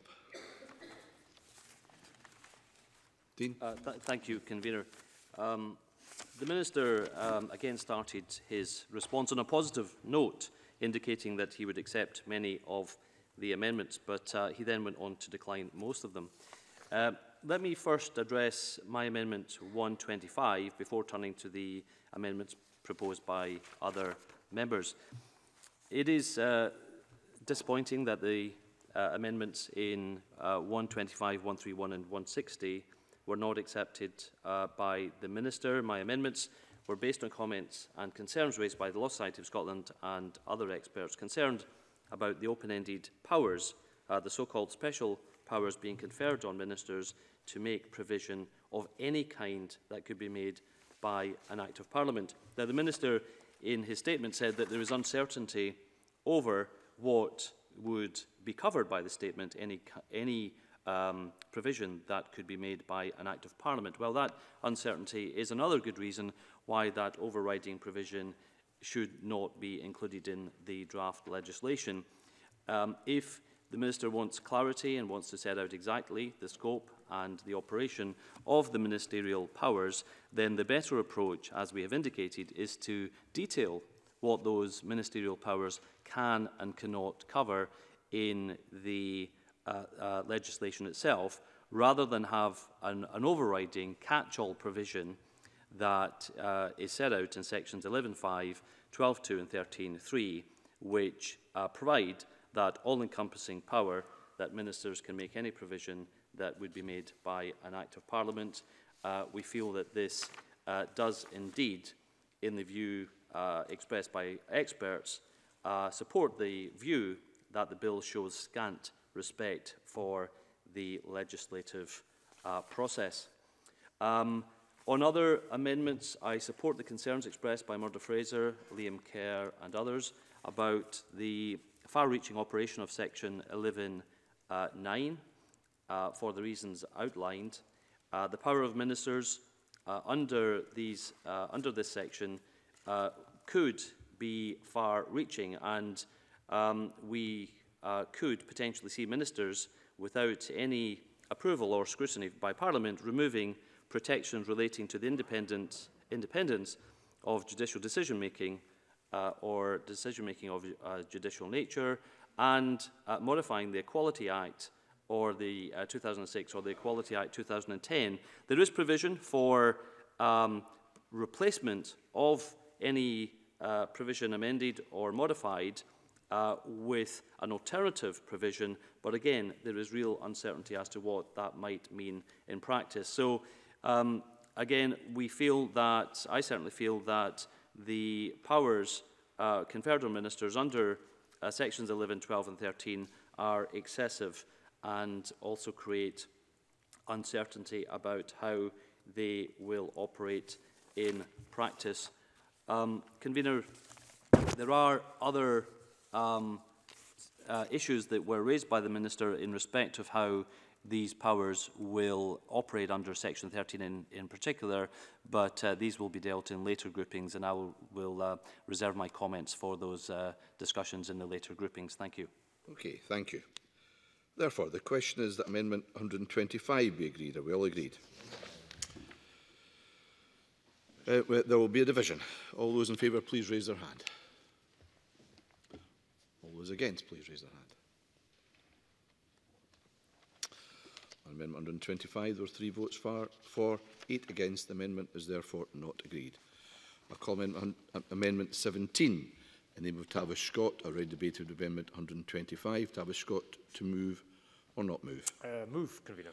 The question is that Amendment 17 be agreed. Are we all agreed? There will be a division. All those in favour, please raise their hand. All those against, please raise their hand. Amendment 17, there were 6 votes for, 5 against. The amendment is therefore agreed to. I call Amendment 126 in the name of Jamie Green, already debated with Amendment 125. Jamie Green to move or not move? At the risk of being accused of further perversion, I will move 126. Okay, the question is that Amendment 126 be agreed. Are we all agreed? In which case there will be a division. All those in favour, please raise their hand. All those against, please raise their hand. Amendment 126, there were 6 votes for, 5 against. That means the amendment is therefore agreed to. I now call Amendment 18 in the name of Tavish Scott, already debated with Amendment 125. Tavish Scott to move or not move? The question is therefore, is Amendment 18 be agreed? Are we all agreed? There will be a division. All those in favour, please raise their hand. All those against, please raise their hand. On Amendment 18, there were 5 votes for, 6 against. That means the amendment is not agreed to. I now call Amendment 19 in the name of Tavish Scott, already debated with Amendment 125. Tavish Scott to move or not move? Move, Convener. Thank you. The question is that Amendment 19 be agreed. Are we all agreed? There will be a division. All those in favour, please raise their hand.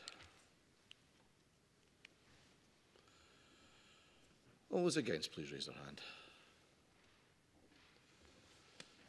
Amendment 19, there were 5 votes for, 6 against. That means the amendment is not agreed to. I now call Amendment 127 in the name of Patrick Harvey, already debated with Amendment 85. Patrick Harvey to move or not move? Not moved in light of yesterday's discussion.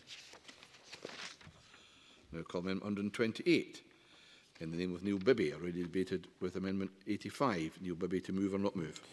Similar to Patrick Harvey, not moved in light of last night's discussion. I now call Amendment 129 in the name of Graham Simpson, already debated with Amendment 125. I remind members that if Amendment 129 is agreed to, I cannot call Amendments 130 and 131 under preemption. So Liam Kerr needs to decide, I think, on this occasion whether he needs to move or not move. Move. The question is, though, Amendment 129 be agreed to? Are we all agreed? There will be a division. All these in favour, please raise their hand. All those against, please raise their hand.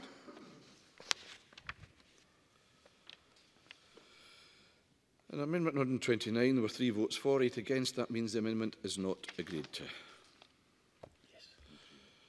I call Amendment 130 in the name of Liam Kerr, already debated with Amendment 125. Liam Kerr to move or not move?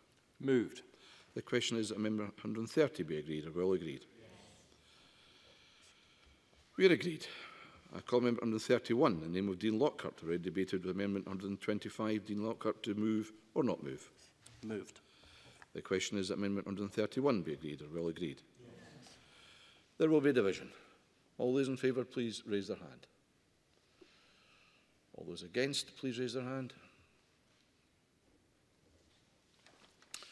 On Amendment 131, there were 5 votes for, 6 against. The amendment is therefore not agreed to. I now call Amendment 132 in the name of Adam Tompkins, already debated with Amendment 71. Adam Tompkins to move or not move? Move. The question is that Amendment 132 be agreed. Are we all agreed? There will be a division. All those in favour, please raise their hand. All those against, please raise their hand.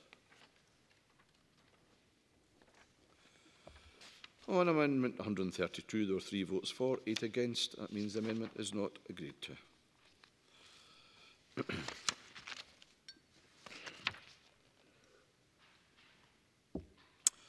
I call Amendment 133 in the name of Adam Tompkins, already debated with Amendment 71. Adam Tompkins to move or not move? Moved. The question is that Amendment 133 are agreed to. Are we all agreed? Yes. There will be a division. All those in favour, please raise their hand.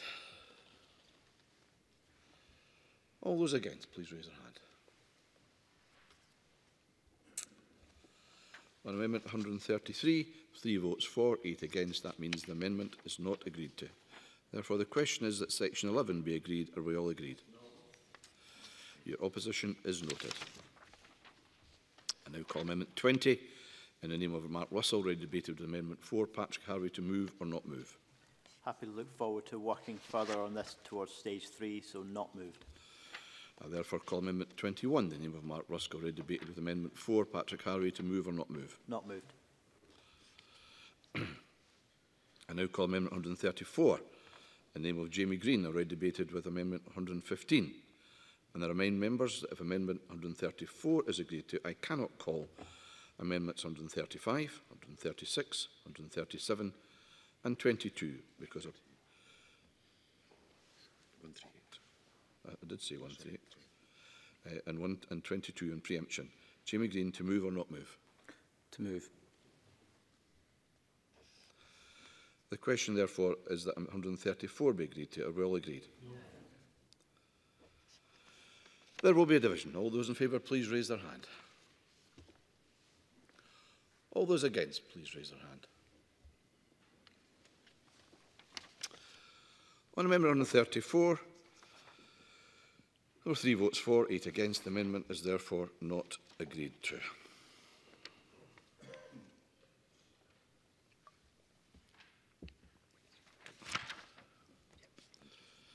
I now call Amendment 135 in the name of Neil Bibby, already debated with Amendment 115. Neil Bibby to move or not move? Move.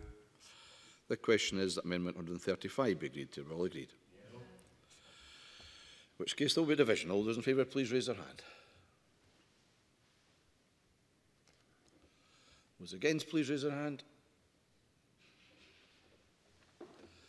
Amendment 135, there were 5 votes for, 6 against. The amendment is therefore not agreed to.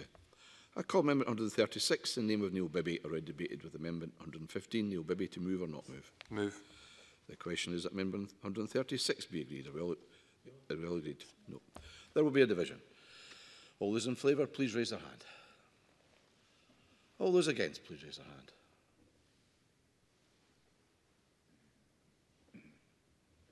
Patrick, oh. I just want to make sure you weren't going to abstain. Thank you. Thank you very much. 6 against. 5 4 6 against. No, it avoided a tied vote and me having to make a decision, so thank you for clarifying this. Amendment 136, votes for 5, votes against 6. The amendment is therefore not agreed to. Comment 137, the name of Neil Bibby. A read debated amendment 115, Neil Bibby to move or not move? Move. The question is 137 be agreed to, all agreed. There will be a division. All those in favour, please raise their hand.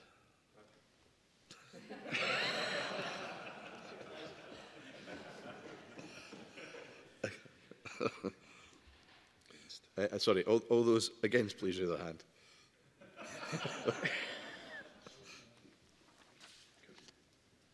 On Amendment 137, there are 5 votes for, 6 against. The amendment is therefore not agreed with. I now call Amendment 138 in the name of Neil Bibby. I already debated Amendment 115.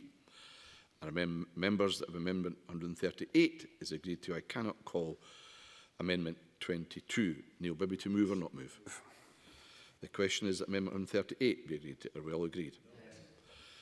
There will be division. All those in favour, please raise their hand. All those against, please raise their hand. On Amendment 138, there were 5 votes for, 6 against. The amendment is therefore not agreed to.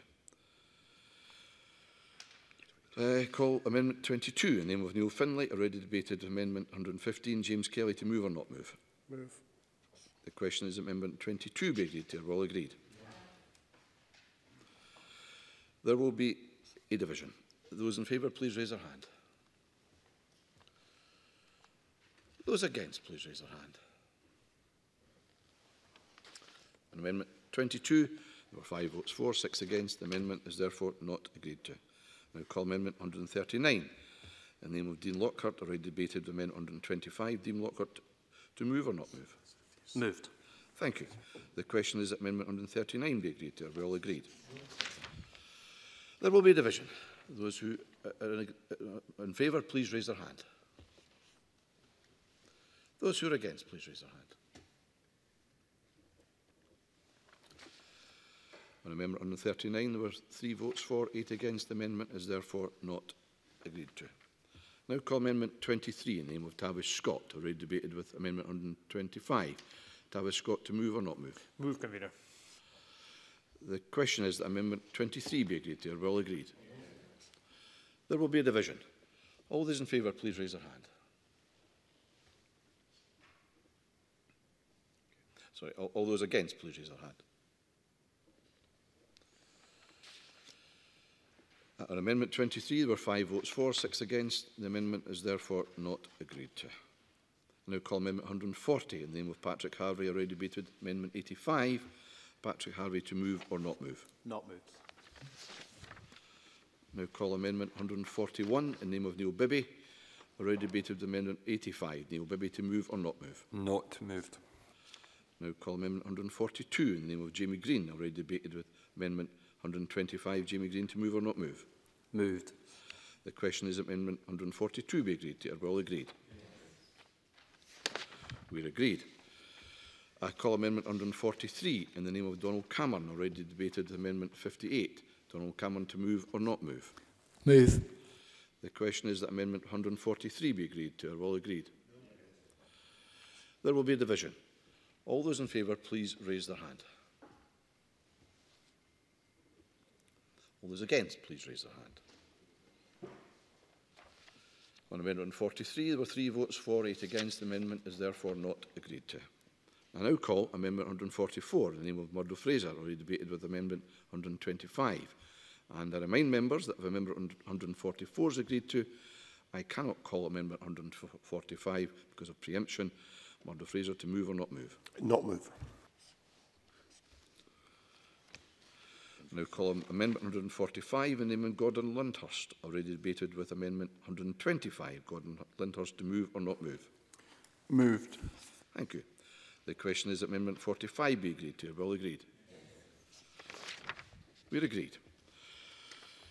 I call Amendment 146 in the name of Adam Tompkins, already debated with Amendment 71. Adam Tompkins to move or not move?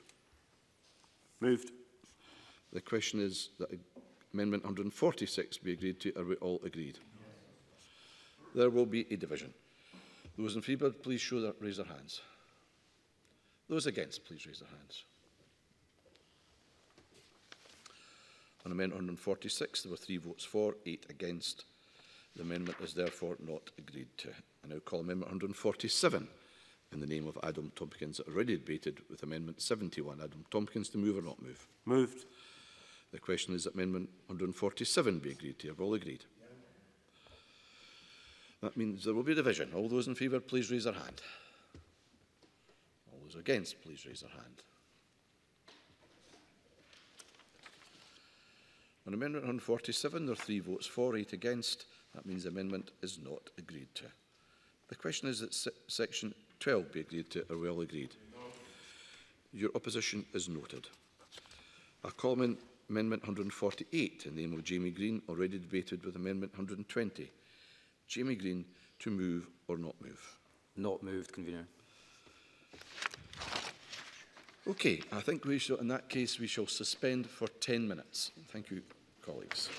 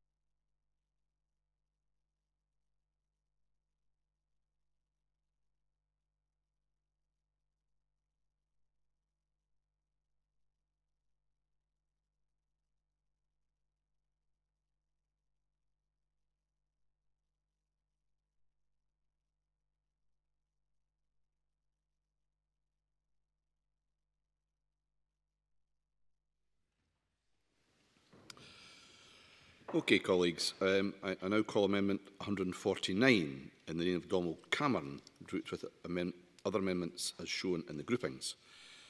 Members will note from the groupings that there are a number of preemptions in this group, and I'll remind members of the preemption when I call the relevant amendment. Donald Cameron to move Amendment 149 and to speak to all other amendments in the group. Thank you, Convener, and I duly move my amendment.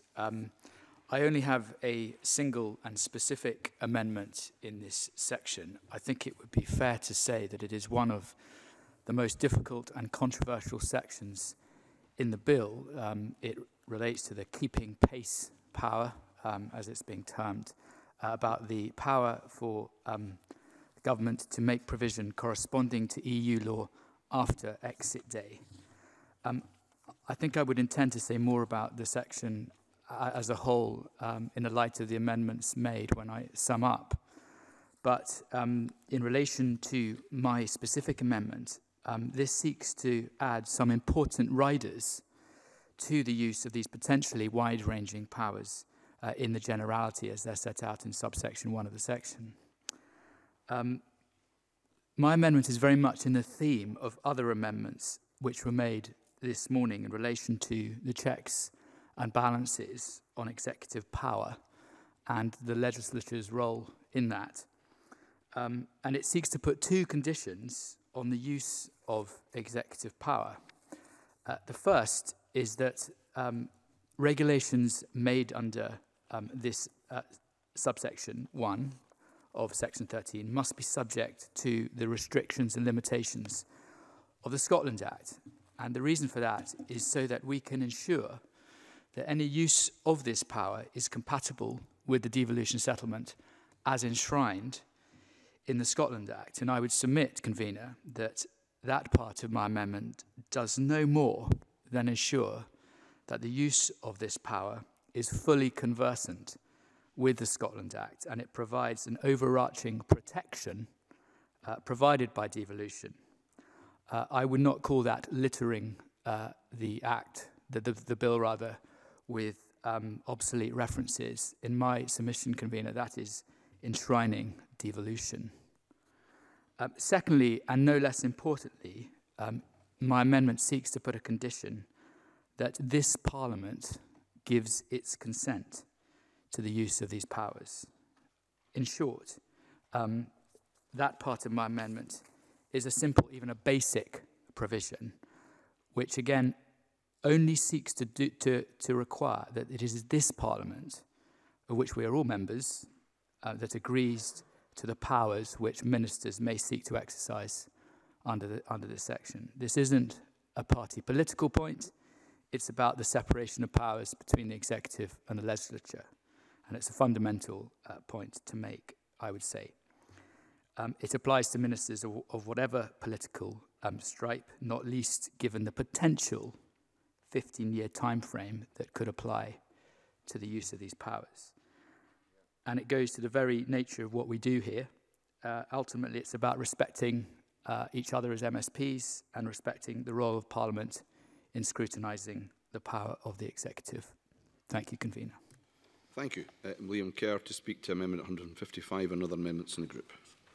Thank you, Convener. Again, I speak to Amendments 155, 156, 157, 158 and 159 in the name of Graham Simpson. I'm grateful to you for permitting me to speak on his behalf. Looking first at Amendments 155, 156, 157 and 159. These amendments clarify this section so that ministers can make regulations not where EU law is no longer appropriate, but where it is no longer operable. A much tighter and, dare I say, appropriate definition. This is, again, about how much power is grasped by Scottish ministers. Section 13 sets out the powers for ministers to make regulations to correspond to EU regulations, provisions or some such, after exit day. And Donald Cameron, we just heard, spoke very persuasively about the importance of this section. I strongly associate myself with his remarks and in what I'm going to say. Subsection 2 of Section 13 sets out the details of what is entitled to be done, what Scottish ministers may and may not do. It sets out that Scottish ministers may omit provisions that link to arrangements that no longer make sense, such as agreements between the UK and EU member states, or that are dependent upon UK membership of the EU. The purpose behind that is sensible, and the merit of the section is therefore clear. But there is a phrase used which is vague throughout. That is that all these things are omitted which no longer exist or are no longer appropriate. No longer appropriate is a vague phrase. It implies a level of judgment on what might constitute appropriateness.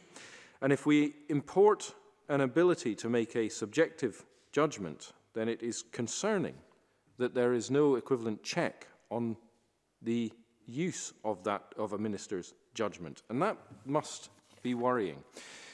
We surely should not countenance a situation under which Scottish ministers omit something from regulations on the basis that they simply feel it appropriate.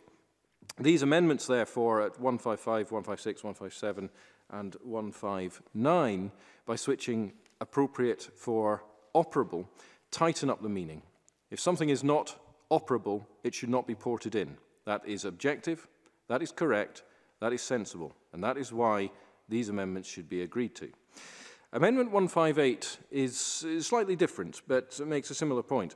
Section 13.2f clarifies that if Scottish ministers use powers under Section 13.1 to make provision, for example, to implement an EU directive, they may confer extra functions or restrictions which they feel it is appropriate to retain. Once again, this is a judgment call, and the risk must be that when we make law for years, and Scottish ministers to come. It must be right to ensure that only functions or restrictions are ported where it is necessary, i.e. imperative or required. It is not right to leave it open to judgment, to subjectivity, to discretion, as use of the word appropriate does. And therefore, I commend Amendment 158 to replace necessary for appropriate. Thank you. Tavish Scott to speak to Amendment 27 and other amendments in the group. Thank you, Convener. I wanted to speak to 27 and 34 in particular, and I do share Donald Cameron's very opening remarks there in terms of this whole section on keeping pace post-March of next year. And arguably in this area, I think these two issues are the two I feel most strongly about in terms of improving this bill.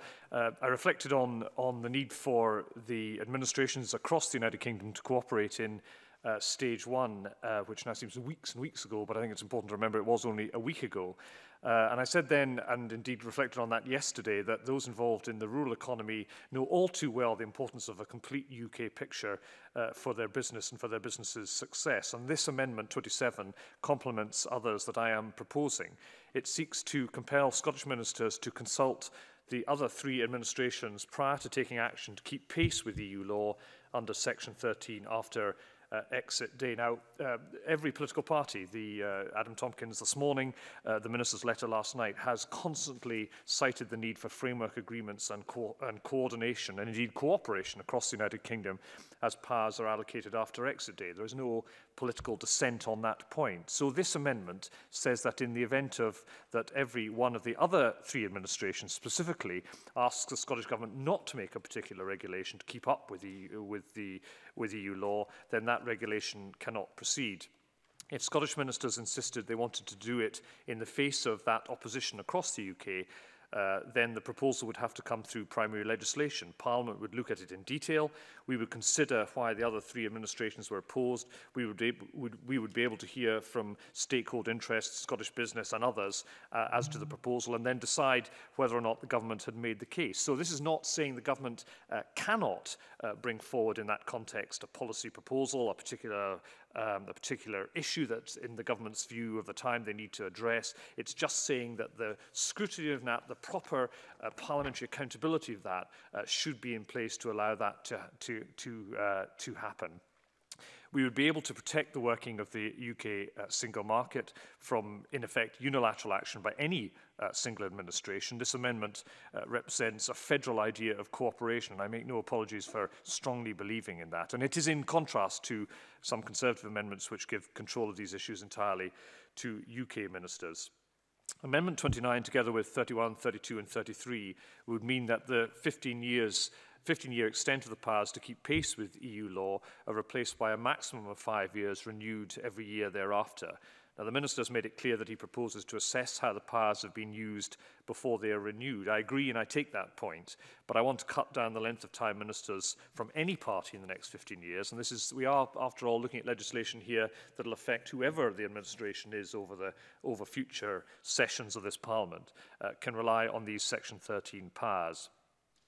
On Amendment 34, this proposes to do away with Section 13 in the bill completely. It shares much with Neil Findlay's Amendment 35, but my amendment goes further and allows ministers the opportunity to explain their need for further powers. Again, I recognise the point that the Minister has made in respect of, again, any minister of any government seeking powers in circumstances that we cannot fully envisage. But my proposal in 34 here is to ensure that ministers are keen on our provision that they wish to make. It gives them 3 months to prepare a report on how primary legislation might be used to achieve the same end. In other words, it is I would argue a way forward in addressing the concerns that I recognise the government and ministers have, but it creates a proper parliamentary route to properly scrutinise what is needed in terms of ministerial powers post-March of 2019. And why does that matter? Because we have become obsessed about the language around power grabs. Nobody looking at Section 13 is under any illusion that could only really be described as ministerial seizure of the most extensive powers. This power grab argument works, as some colleagues have mentioned this morning already, both ways. Some could say that for 15 years, if we leave this bill as it is, ministers, again, of any persuasion, can create new laws, abolish old laws, create new quangos, imprison people for up to 2 years under offences brought to the statute book by regulation and not primary legislation. Now, we've had a bit of a cut at this already, and rightly so, but it is really important that this is carefully thought through, even in the time constraints we have today. The Minister has said before that he had expected a similar Section 13 to be in the UK bill. He's also said, let me be right about this, that the Lib Dems would probably like the UK to keep pace with EU legislation. Now, I understand and agree with both those points, Convener, but it can't be done through this truncated emergency procedure. If similar plans had been in the UK bill, then they would have been subject to the scrutiny of 2 Houses of Parliament over months and months, not the much shorter period of time that we are having to deal with this bill here in Parliament today. This proposal does not have to dovetail with the UK bill. This proposal within it can be tabled at any point, perhaps even after exit day. I just argue here that this part of the bill is not an emergency. Other parts, the Minister may well have arguments to say demonstrably is, but this is absolutely not. And what Amendment 34 does is to give the Minister, and if I may say so, more importantly, Parliament, the opportunity to look at this really important issue of parliamentary scrutiny in the round and over a period of time, not in a considerable rush. It's in a constructive way forward for ministers. They can bring forward a report and justify their plans through the full scrutiny of this Parliament. This part is not an emergency. Last week in the European Committee, Professor Nicola McEwen, one of our preeminent political scientists, was sensibly warm, in my view, about this route at the committee in terms of Amendment 34 being a sensible way forward in a difficult area of accountability and scrutiny. And I hope the government might see it in that light. Can I make one final point, Convener, if I may? Neil Findlay's Amendment 42, which I support, is one of 3 that make sure the UK government and other devolved administrations are consulted before regulations are made under Section 13. The keeping pace power are enacted. And I think that is an important step as well. And on that, with those remarks, I would be happy to move the amendments. Thank you. Murdo Fraser to speak to Amendment 164 and other amendments in the group. Thank you, Convener. I'd like to speak to my amendments 164, 165, 168, 169, 170, 171, 172 and 173, also James Kelly's amendments 28 and 30, and Tavish Scott's amendments 29, 31 and 32, all of which cover the same territory. And the amendments I have put down in this group are complementary and overlapping. And what I've tried to do here is present colleagues with a menu of different options to choose from in addressing a concern about the current drafting of Section 13, subsections 7 and 8. And the amendments I've referred to, the names of James Kelly and Tavish Scott, have a similar impact. Section 13, as drafted, contains wide powers on Scottish ministers to make provisions in regulations after exit day from the EU. And we've heard just now from Tavish Scott, and we heard it in the Stage 1 debate, and we heard it in the Stage 2 debate in the Chamber yesterday, concerns from a wide range of colleagues across different parties about the extent of these powers and the periods that they last for. Now, these powers to make regulations come under a degree of parliamentary scrutiny. And my primary concern in relation to the amendments I've lodged is that the periods allowed to Scottish ministers to make these regulations are too extensive. As drafted in the bill, the rights exist for a total period of 15 years after exit day, an initial period of 5 years contained in Section 13, subsection 7. Scottish ministers can then extend this period for up to a further 5 years in Section 13, subsection 8, paragraph A, and by a further period of 5 years in Section 13, subsection 8, paragraph B, giving us that total of 15 years from exit day. And this seems to me to be far too extensive a period for ministers in this Parliament to have these considerable powers. My Amendment 164 seeks to reduce the initial period from 5 years to 4 years. Amendment 165 reduces it from 5 years to 3 years. James Kelly's Amendment 28 reduces it from 5 years to 2 years, and Tavish Scott's amendment reduces it from 5 years to 1 year. Now, my preference would be to see this period reduced to as short a time as possible. My preferred outcome would be to see Amendment 29 in Tavish Scott's name passed. Failing that, I would support Amendment 28 in the name of James Kelly, reducing the initial period to 2 years. Failing that, I would support Amendment 165 in my name, reducing it to 3 years. And if all else fails, Convener, I would support Amendment 164 in my name, reducing it to 4 years. I would then support Amendment 30 in the name of James Kelly, which leaves out Section 8 altogether. In other words, there would be no additional power beyond the initial one that Scottish ministers would be entitled to have these powers. If that is not agreed, that brings me on to my second set of amendments, 168, 169, 170, and Amendment 31 in the name of Tavish Scott. What this does do, in effect, it repeats the same exercise for the initial period, but in relation to the first extension period, currently stated of being up to 5 years contained in Section 13, subsection 8, paragraph A. My preference would be to support Tavish Scott's Amendment 31, reducing that initial period from 5 years to 1 year. If that is not agreed by the committee, I would then propose my Amendment 170, in my name reducing the period from 5 years to 2 years. Then Amendment 169, reducing the period from 5 years to 3 years. And failing all that, Amendment 168 in my name, reducing the period from 5 years to 4 years. And I then, Convener, go through the same exercise again in relation to the second extension period contained in Section 13, subsection 8, paragraph B. Again, my preference would be to support Tavish Scott's Amendment 32, reducing this further extension period of 5 years to 1 year. In the event this is not acceptable, I then have Amendment 173, reducing it from 5 years to 2 years. Amendment 172, reducing it from 5 years to 3 years. Failing which, Amendment 171, reducing the period from 5 years to 4 years. I'd also support Amendment 33 in the name of Tavish Scott, which puts a total time limit on all extensions of 5 years. And I also support Amendment 34 in the name of Tavish Scott, requiring ministers to produce a report within 3 months of this bill, obtaining royal assent, which aims to set out the Scottish Government's intentions in this area. Thank you, Convener.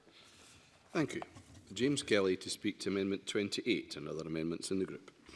Okay, thank you, Convener. I seek to move Amendments 28, 30 and 37 in my name, and also, with your permission, Amendments 35, 36, 38, 40, 42, 48, 52 and 54 in the name of Neil Findlay.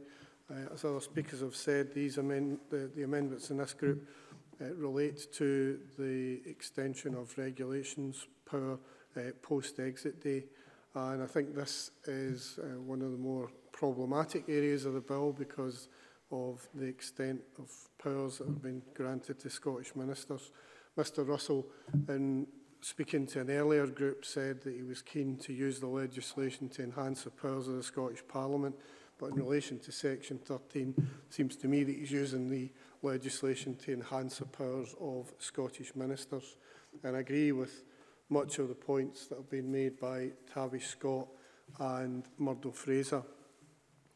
Specifically, Amendment 28 seeks to reduce the time where regulations are applicable from 5 years to 2 years, and subsequent to that, Amendment 30 takes away the power of ministers to seek a cumulative 5-year extensions. 37 relates to improving the scrutiny on affirmative procedures and makes it more focused. In terms of Neil Findlay's amendments, clearly Amendment 35 takes a step of taking out Section 13 altogether, bearing in mind the fundamental problems that have been expressed about this section and the powers that it is granted to ministers. In terms of Amendments 36, 38, 40, 42 and 48, they are similar to Amendment 37 in that they improve scrutiny, and they also introduce proper consultation. So I would move the amendments in my name, 28, 10 and 37, and 35, 36, 38, 40, 42, 48, 52 and 54 in Neil Findlay's name also. Thank you. The Minister to speak to Amendment 166 and other amendments in the group. Thank you, Convener. And I thank members for the amendments they have tabled, which are included in this group. I do acknowledge that this is probably the most controversial section of the bill. I know that the obligation is upon the government to indicate why this section should remain within the bill, because there are moves to remove it from the bill, and to indicate how it should operate. And I say at the outset, I'm going to accept some changes to the operation, and I'm willing to accept more changes, because there are one set of amendments I want to talk about which I think could be useful, but to require additional work. But let me just say at the outset, I believe this section is necessary. The same discussion is taking place in Wales, because there is the same section within the bill in Wales. And quite clearly, there will be a concern about continuing regulation and legislation. But I illustrated yesterday in my response to some of the environmental questions, some of the areas in which this would be absolutely vital. And the issue of regulatory alignment has been much discussed in the last few months, particularly in the context of the Northern Irish border, but there are other ways in which regulatory alignment is extremely important. To achieve regulatory alignment, you will require, or a Parliament require, a power of this nature. Otherwise, it would be incredibly onerous to find it. The power has to be properly used, it has to be limited, it can be limited in scope, and I want to come on to it in a moment, and it can be limited in time. But without this power, then there will be serious damage to be done to certain Scottish industries. I used agriculture as an indication. There's certainly serious environmental damage that could result without this power. So we have to balance, again, as the other parts of this bill have shown, we have to balance the requirement for scrutiny, ministerial restraint, ministerial supervision, with the requirement to do something in these exceptional circumstances. And I go back to that, and it's important to remember that. There's nothing normal about the way in which the UK government has approached this. There's nothing normal about the process of Brexit. So we have to have some tools that we presently do have. So I accept the principle of scrutiny. I accept the principle of restraint. How do we achieve it? I'm going to make some constructive suggestions, I hope, which will be taken constructively by members in the Chamber. Donald Cameron has already spoken to his amendment. He will not be surprised to hear that I would regard the first part of it as unnecessary, as the restrictions on reserved matters apply anyway under the Scotland Act, something confirmed by Section 13(3) of the bill. And I also thank Graham Simpson for his amendments, numbers 155 to 159, which I think usefully explore and introduce some of the issues raised by the keeping pace power. I understand that the intention behind those amendments is to make sure that Scottish ministers may only put a keeping pace proposal to Parliament when a higher test is met and in more limited circumstances. Now, I agree with that principle, but the amendments as currently framed wouldn't actually meet that test. Section 2 of subsection 2 of Section 13 confers a limited ability to modify post-withdrawal EU law so it can properly operate in the circumstances of the UK no longer being a member of the EU. In many uses of the keeping pace power, no such modification would be necessary.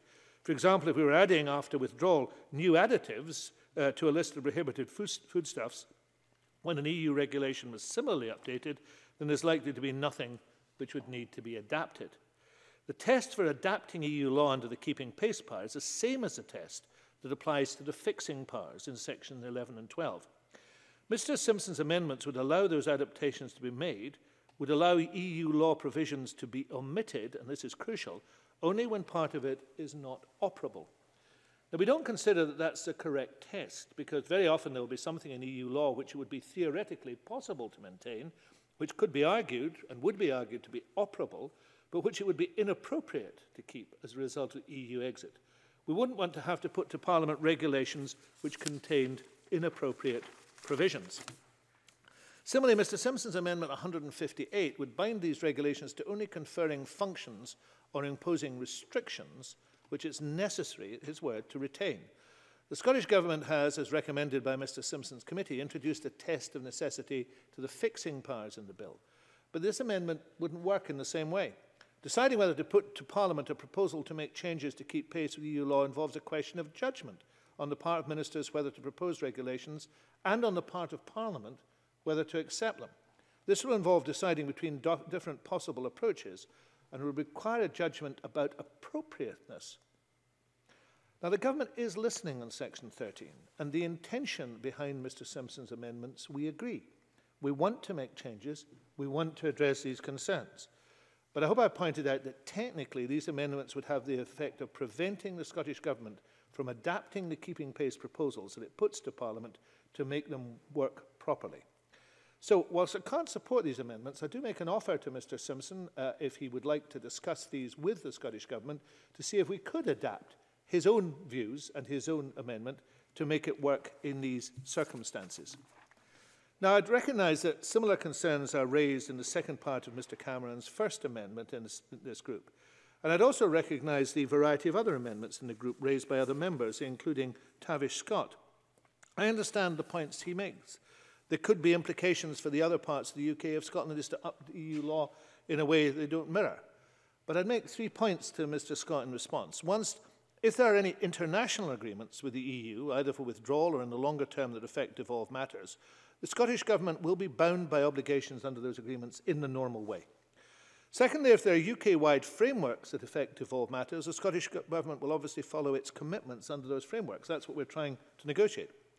But thirdly, beyond international obligations and commitments under frameworks, it is the responsibility of this Parliament to ensure devolved law is effective, and the Government believes the provision is essential to do that.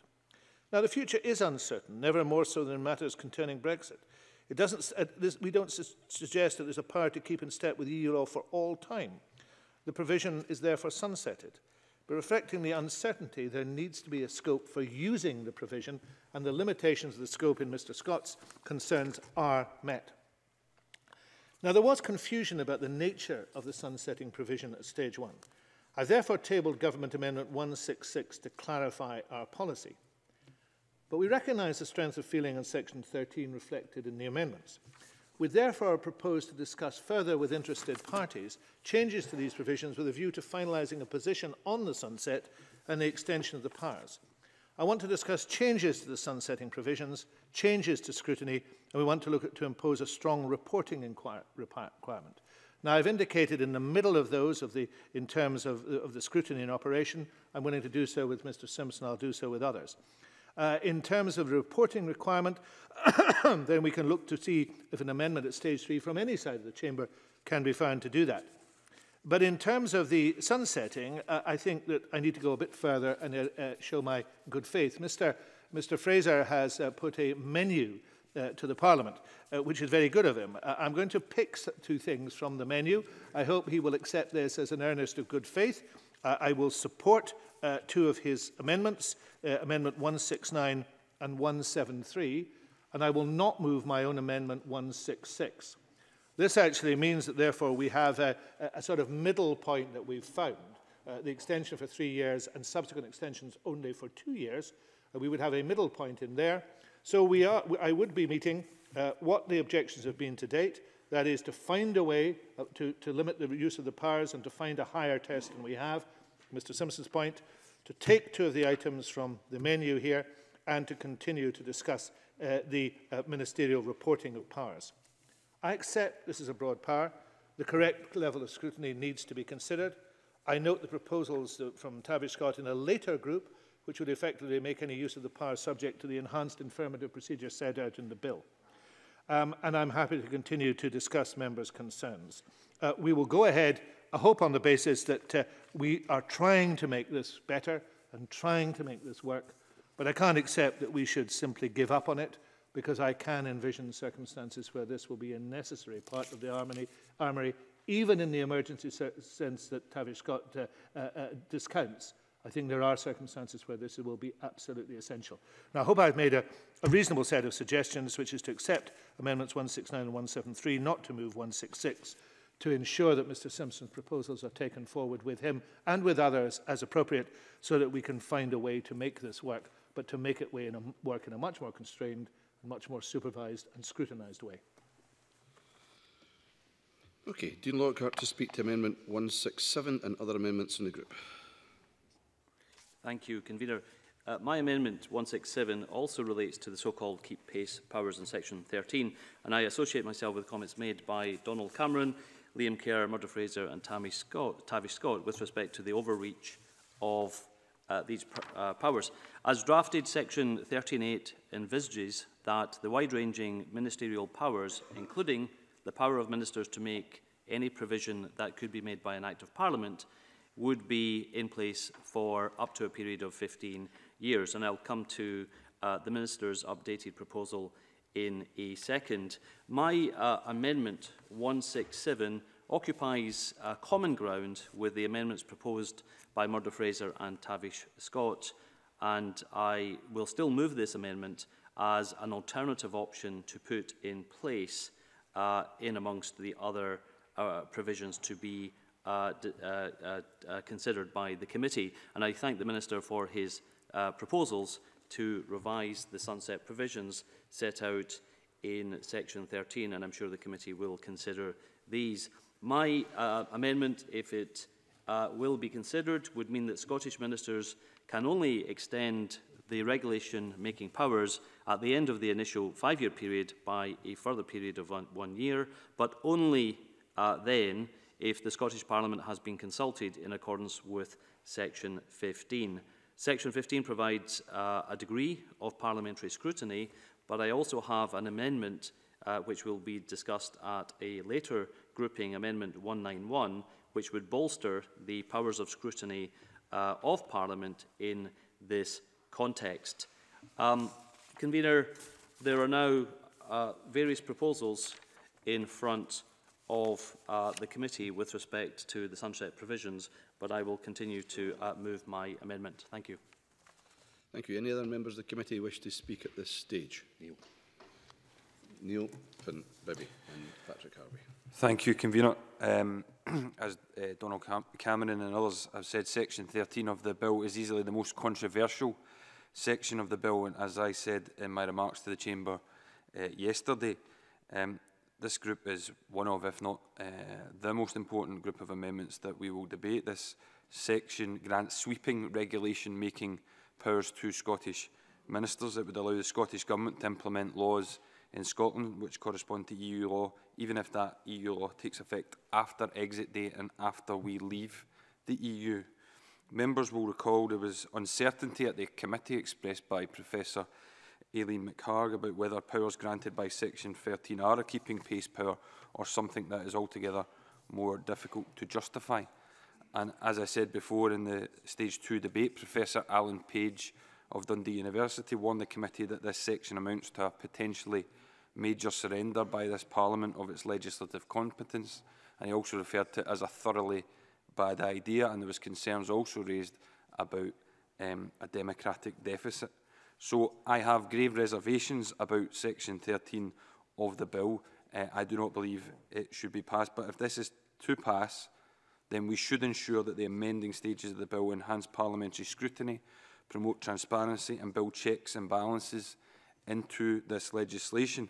That is what the amendments in the name of my colleagues James Kelly and Neil Findlay seek to do. There are also a number of amendments, as we've heard, from Conservative and Liberal Democrat members, which we are also prepared to support. We want to ensure that not only proper scrutiny, but proper consultation is built into the bill. And we want to ensure that a bill which the Scottish Government have brought forward in order to protect the place of this Parliament in our democracy is not used to sideline or marginalise this Parliament. We want to ensure there is no power grab from this Scottish Parliament to ministers, and as it stands, there is a power grab from this Parliament to Scottish ministers. So I ask all members to consider supporting the Labour amendments and also consider specifically Amendment 35 in the name of Neil Findlay, which would remove Section 13 from this bill altogether. Patrick Harvey. Thank you, Neil. Thank you, Convener. There's no simple way through this. It's a hideously complicated set of decisions that we're being asked to make, and a complicated set of menu items, as Murdo Fraser described them. I think he's right to bring that range of options, but it does make the process extremely complicated unless we have provision to vote by single transferable vote. And I don't think Murdo Fraser would like that as much as I might. The Minister is quite right that these are not normal times. We're living through an extended constitutional crisis. And the number of times I've heard Brexiteers almost describe this process as something as simple as resigning from the local golf club, when in fact what we're talking about is the biggest job of legislative heavy lifting that I can think of anywhere, ever. If anyone can come up with an example of a process that's more complex that's been undertaken anywhere, then I'd be interested and dismayed to hear about it. But let's recognise the complexity of the job that we've got ahead of us. Now, I think a balance has to be struck between making that process viable, making it manageable, and maintaining parliamentary control of it. And there is no perfect solution. There's no perfect solution to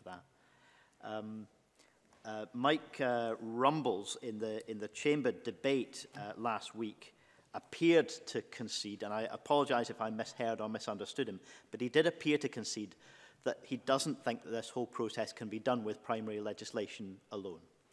And if I understood him correctly, I have to agree with that, and I think Section 13 is regrettably necessary. But I think there does need to be a change in the balance that's being struck here.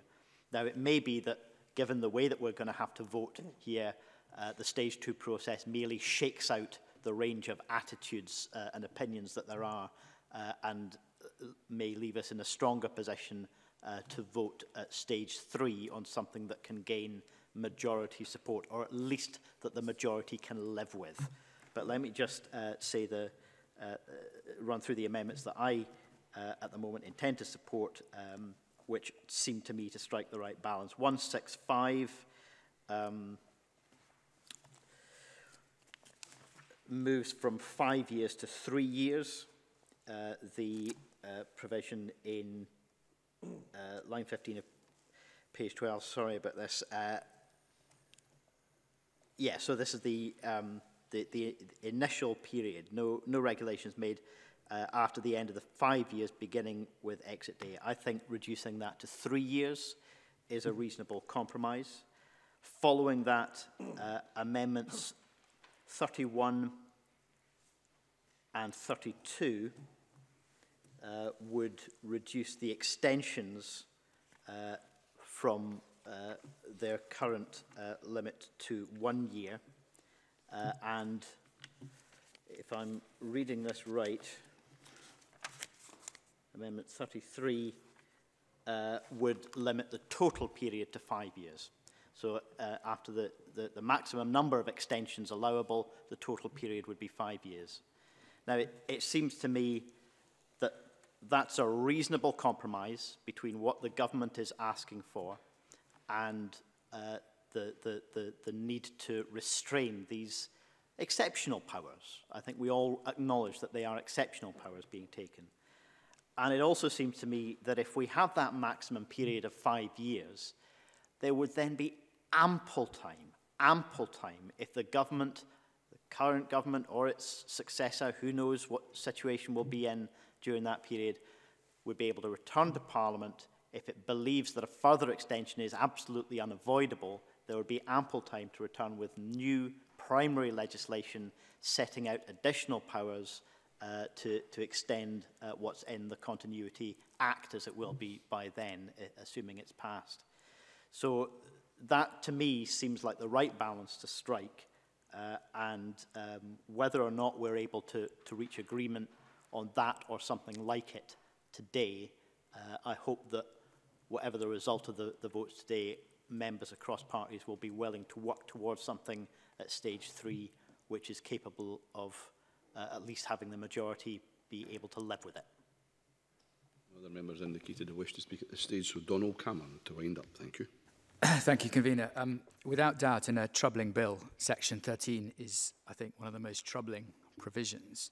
And to be fair to the Minister, this was something he acknowledged. I think he described it as the most controversial, and he also referred to the, quote, broad power that it makes provision for.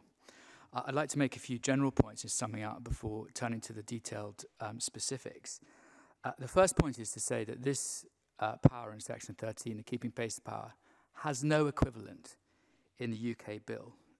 We're often told by the government that this bill is drafted in the same vein as the UK bill, that some provisions are identical, and that gives some justification for them. But not here, Convener. This is a striking political choice made by the government that goes well beyond the UK bill. Now, the Minister is quite open in his antipathy to Brexit. But what I would say is that without doubt it is happening. And there is, in fact... Sorry. Thank you, Convener. Sorry, it's my enthusiasm getting the better of me. There is, in fact, no need, actual need, to keep pace with EU law if we are leaving the EU.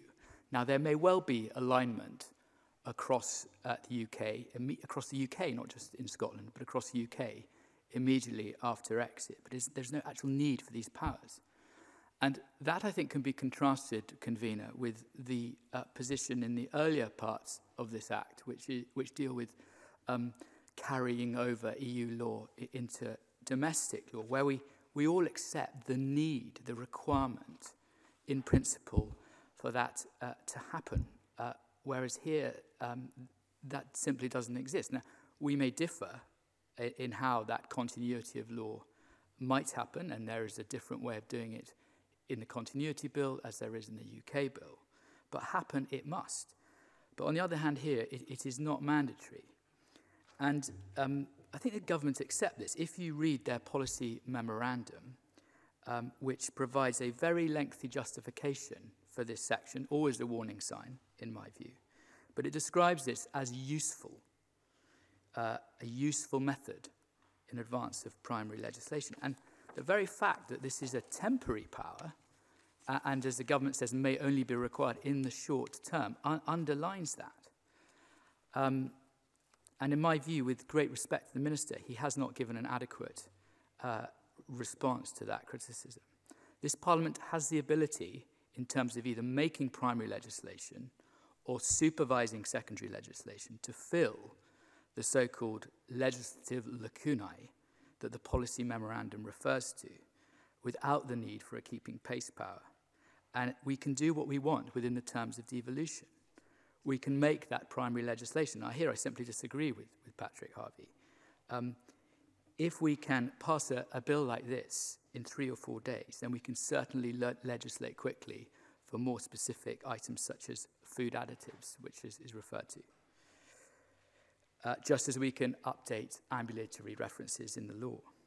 So in short, I would repeat the views of many that I think this is unnecessary and represents an extensive overreach of executive power. The specifics, convener, are related to proper parliamentary scrutiny. And I should say that I welcome the Minister's constructive approach to the specifics. But I think I should draw attention to what the Delegated Powers and Law Committee report says here. And they say this is a very significant power and would potentially allow delegated powers to be used for a wide range of circumstances that may otherwise be considered appropriate to be done by primary legislation. The committee queried whether this power was appropriate to the purpose of this particular bill. The committee also queried whether there was the same urgent need for such a power and therefore whether it was appropriate to include such a power within a bill being treated as an emergency bill. So with that in mind, convener, I would briefly turn to the comments of various members and also members of the committee. Liam Kerr spoke about his desire to see the word operable being used rather than no longer appropriate. And he made, I think, potent criticisms that is better than a subjective judgment on what is appropriate. It's much tighter use of the language, and it requires an objective judgment. Tavish Scott spoke most strongly, I think, about the primacy of primary legislation. And whilst I might disagree with him about some of the comments, especially on federalism, he said that scrutiny should be in place. And he spoke about the proper parliamentary route to what is required. And made, I think, this comment that this could be a ministerial seizure of the most extensive kind, and I would associate myself with that comment. He also made the point about emergency legislation, and that this is not an emergency; it deserves time. And again, he's absolutely right, convener. When we talk about, as he did, accountability and scrutiny, these aren't just catchphrases or cliches. They really matter. And in the same vein, Murdo Fraser made comments about the wide powers and gave a suite of different solutions. James Kelly spoke about the problematic nature. Neil Bibby quoted a witness talking about the major surrender here. I think the minister, and I think he is, and I want to be fair to him, should be aware of the very serious concerns across the chamber that have been expressed by members today about this keeping pace power. And I do welcome his offer in respect of some of the specific amendments, and it will clearly be up to members which amendments they move. But with that in mind, thank you, convener. Thank you. Now, the process of, obviously, this discussion has been, in terms of the amendments, has been quite complicated, so too over the voting process, so if we take a wee bit of time to go through it, forgive me. But we begin by saying the question is Amendment 149 be agreed? Are we all agreed? There will be a division. All those in favour, please raise their hand.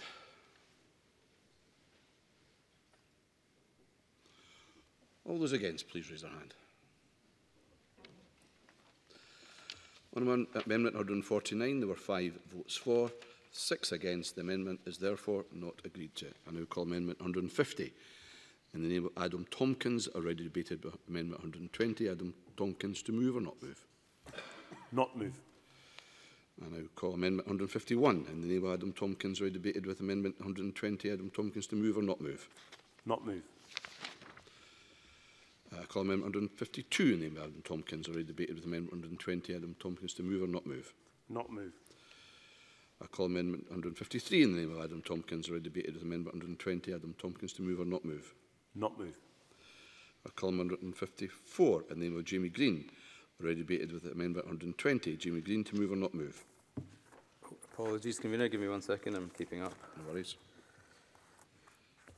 Is it 154? Just confirm. 154. Not move. Thank you.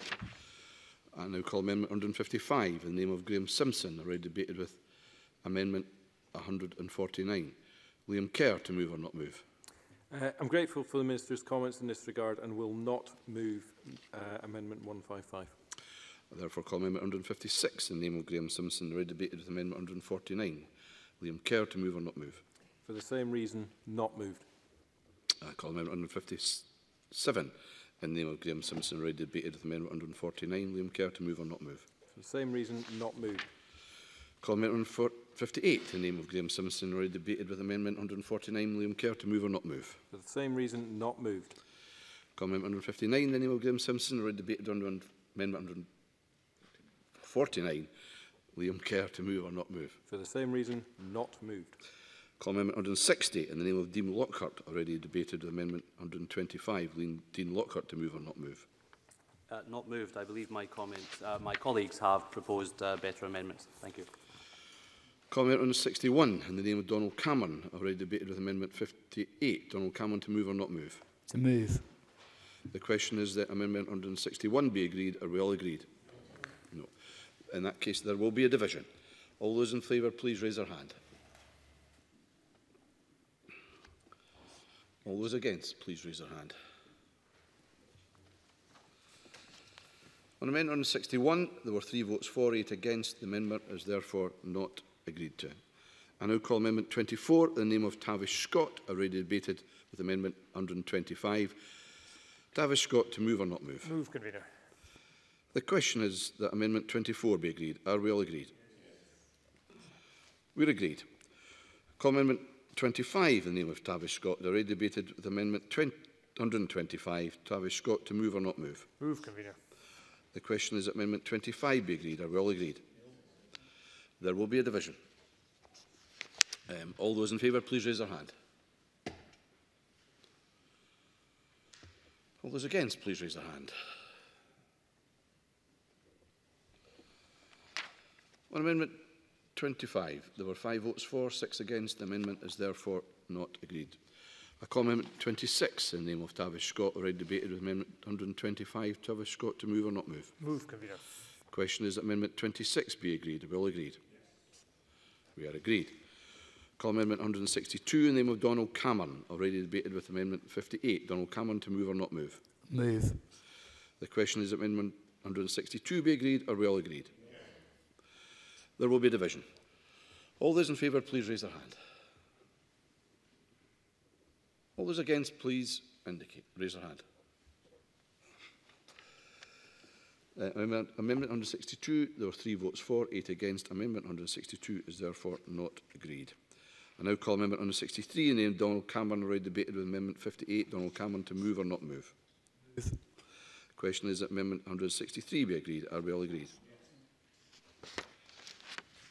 There will be a division. All those in favour, please raise their hand. All those against, please raise their hand. On Amendment 163, 3 votes for, 8 against. The amendment is therefore not agreed. I now call Amendment 27 in the name of Tavish Scott, already debated with Amendment 149. Tavish Scott to move or not move? Move, Convener. The question is that Amendment 27 be agreed. Are we all agreed? There will be a division. All those in favour, please raise their hand. All those against, please raise their hand. Those who wish to abstain. Total votes for 3, against 6, abstentions 2. Amendment 27 therefore is not agreed to.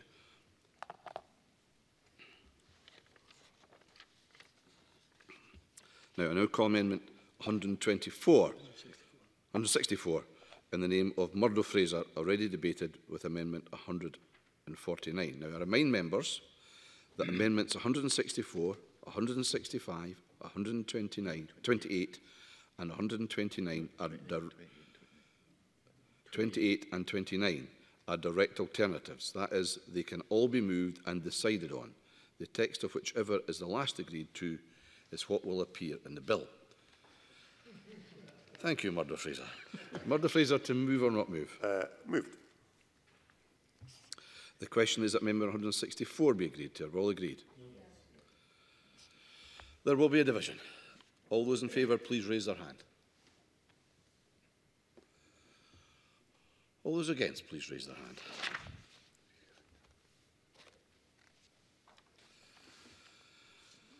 Amendment 164, 5 votes for, 6 against. The amendment is therefore not agreed to. I now call Amendment 165 in the name of Murdo Fraser, already debated with Amendment 149. Murdo Fraser to move or not move? Moved. The question is that Amendment 165 be agreed to, or well agreed? No. There will be a division. Those in favour, please raise their hand. Those against, please raise their hand. The Amendment 165, there were 6 votes for, 5 against. The amendment is therefore agreed to. I now call Amendment 28 in the name of James Kelly, already debated with Amendment 149. James Kelly to move or not move? Move. The question is that Amendment 28 be agreed to. Are we all agreed? There will be a division. All those in favour, please raise their hand. All those against, please raise their hand. Amendment 28, there were 5 votes for, 6 against. The amendment is therefore not agreed to. I now call Amendment 29 in the name of Tavish Scott, already debated with Amendment 149. Tavish Scott to move or not move? Move, Convener. The question is Amendment 29 be agreed to. Are we all agreed? There will be a division. All those in favour, please raise their hand. All those against, please raise their hand.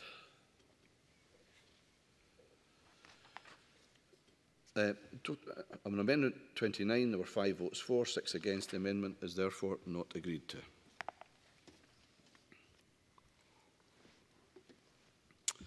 I now call Amendment 30 in the name of James Kelly, already debated with Amendment 149.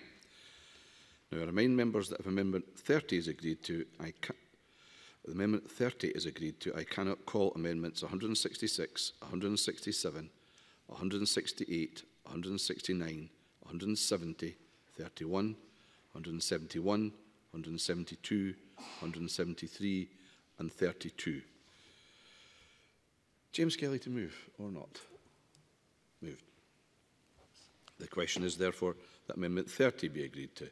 Are we all agreed? Yes. There will be a division. All those in favour, please raise their hand. All those against, please raise their hand. On Amendment 30, there were 5 votes for, 6 against. The amendment is therefore not agreed to. I now call Amendment 166 in the name of the Minister, already debated with Amendment 149. And I remind members that if Amendment 166 is agreed to, I cannot call Amendments 167, 168, 169, 170, 31, 171, 172, 173 and 32. Minister to move. Not moved.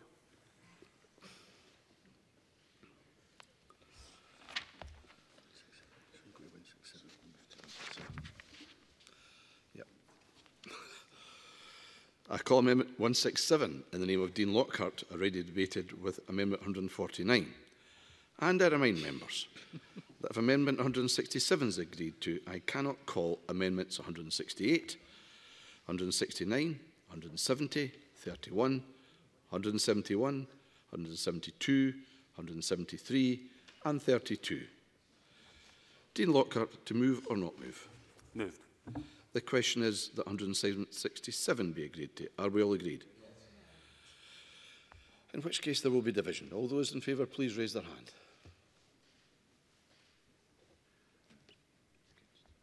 And those against, please raise their hand. On Amendment 167, there were 5 votes for, 6 against. The amendment is therefore not agreed to.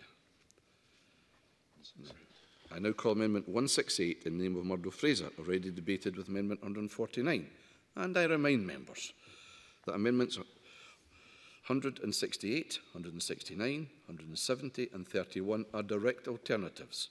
Murdo Fraser to move or not move? Convener, in view of what the Minister said earlier and in expectation of satisfaction further down the list, I will not move this one. Okay. So we'll go through it, yeah. I call Amendment 169, the name of Murdo Fraser, already debated with Amendment 149. Mr Murdo Fraser to move or not move? Yes, moved. Yes. The question is that Amendment 169 be agreed to. Are we all agreed? Yes. Okay, we're agreed. I call Amendment 170 in the name of Murdo Fraser, already debated with Amendment 149. Murdo Fraser to move or not move? Moved. The question is that Amendment 170 be agreed to. Are we all agreed? There will be division. All those in favour, please raise their hand. All those against, please raise their hand. On Amendment 170, there are 5 votes for, 6 against. The amendment is therefore not agreed to. I now call Amendment 31 in the name of Tavish Scott, already debated with Amendment 149. Tavish Scott to move or not move? Move, Convener. The question is that Amendment 31 be agreed to. Are we all agreed? Yes. There will be a division. All those in favour, please raise their hand. All those against, please raise their hand. On Amendment 31, there were 6 votes for, 5 against. The amendment is therefore agreed to. There we go. Yes. I now call Amendment 171 in the name of Murdo Fraser, already debated with Amendment 149. And I remind members that Amendments 171, 172, 173 and 32 are direct alternatives. Murdo Fraser to move or not move? Not moved. I call Amendment 172 in the name of Murdo Fraser, already debated with Amendment 149. Murdo Fraser to move or not move? Not moved. I call Amendment 173 in the name of Murdo Fraser, already debated with Amendment 149. Murdo Fraser to move or not move? Moved. The question is that Amendment 173 be agreed. Are we all agreed? Yes. We are agreed. I call Amendment 32 in the name of Tavish Scott, already debated with Amendment 149. Tavish Scott to move or not move? Move, Convener. The question is that Amendment 32 be agreed to. Are we all agreed? Yes. All those in favour, please raise their... sorry, there will be division. All those in favour, please raise their hand. All those against, please raise their hand. On Amendment 32, there were 6 for and 5 against. The amendment is therefore agreed to. Now call Amendment 33 in the name of Tavish Scott, already debated with Amendment 149. Tavish Scott to move or not move? Move, Convener. The question is that Amendment 33 be agreed to. Are we all agreed? Yes. There will be a division. All those in favour, please raise their hand. All those against, please raise their hand. On Amendment 33, there were 6 votes for, 5 against. The amendment is therefore agreed to. Now call Amendment 34 in the name of Tavish Scott, already debated with Amendment 149. Tavish Scott to move or not move? Move, Convener. The question is that Amendment 34 be agreed to. Are we all agreed? Yes. There will be a division. All those in favour, please raise their hand. All those against, please raise their hand. On Amendment 34, there were 5 votes for, 6 against. That means that amendment is not agreed to. I now call Amendment 35 in the name of Neil Findlay, already debated with Amendment 149. James Kelly to move or not move? Move. The question is that Amendment 35 be agreed to, or are we all agreed? No? Division.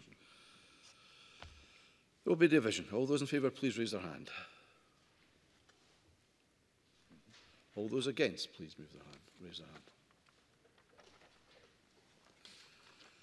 On Amendment 35, there were 5 votes for, 6 against. The amendment is therefore not agreed to.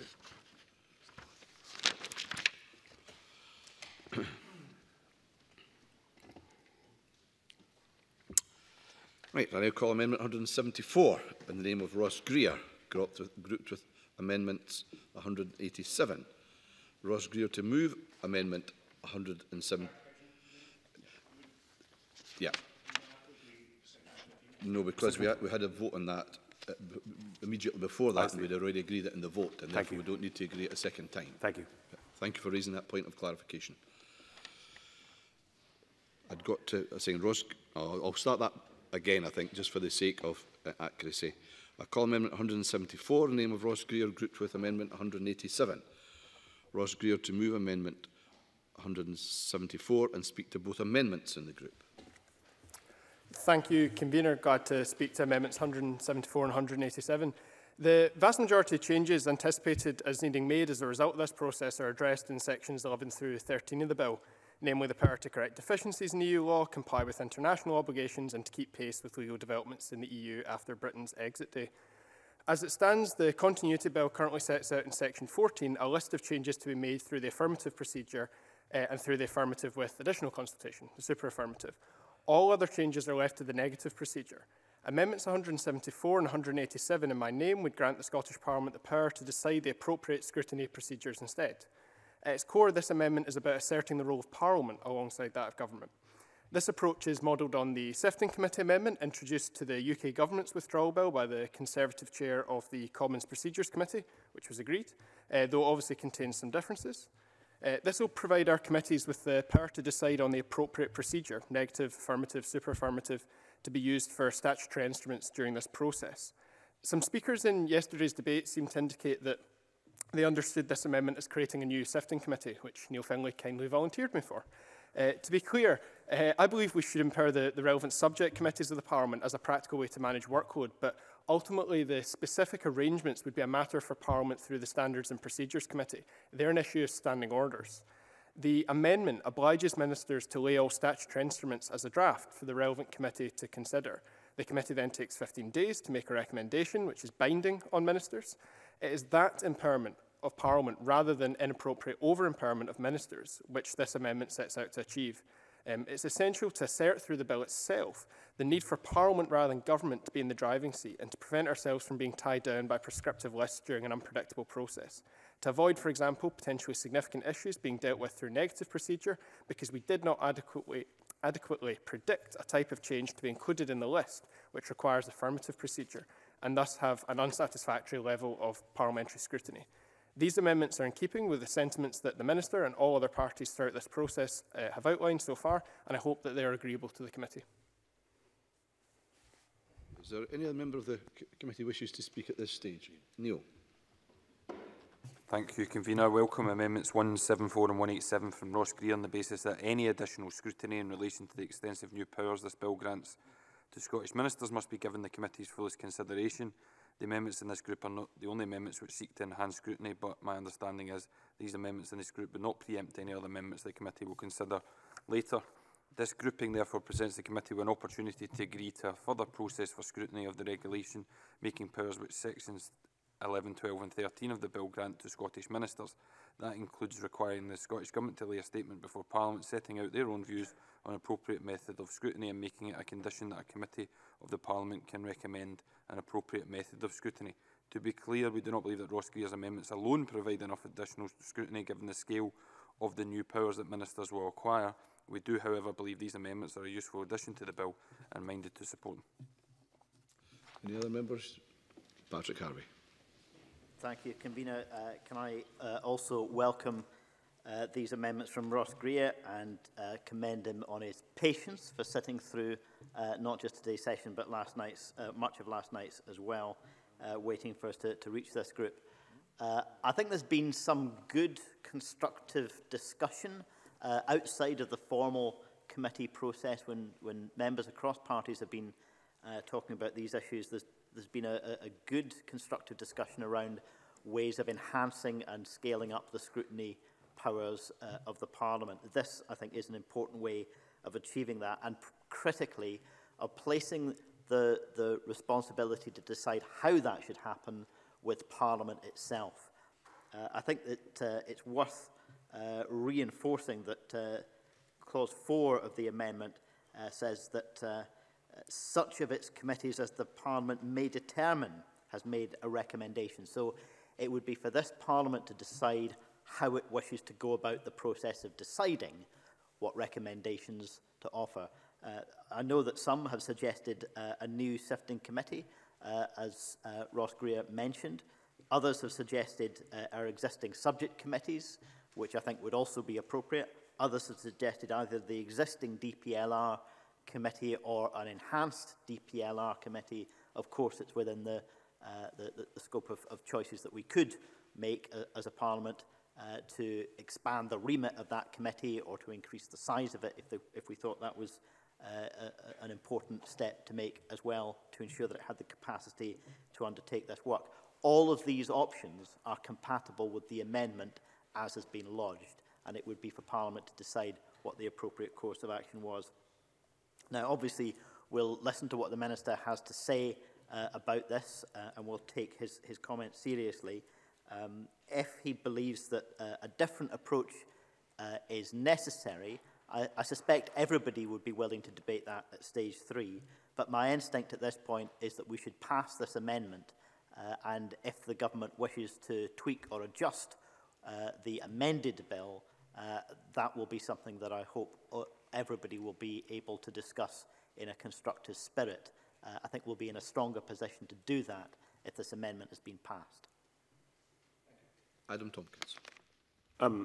I don't say this very often, Convener. Perhaps it's because he's sitting on what is customarily the Tory front bench, but I agree with what Patrick Hovey just had to say.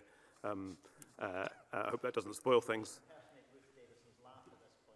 Here, but I'll try not to. Well, I agree with that too. You should try not to.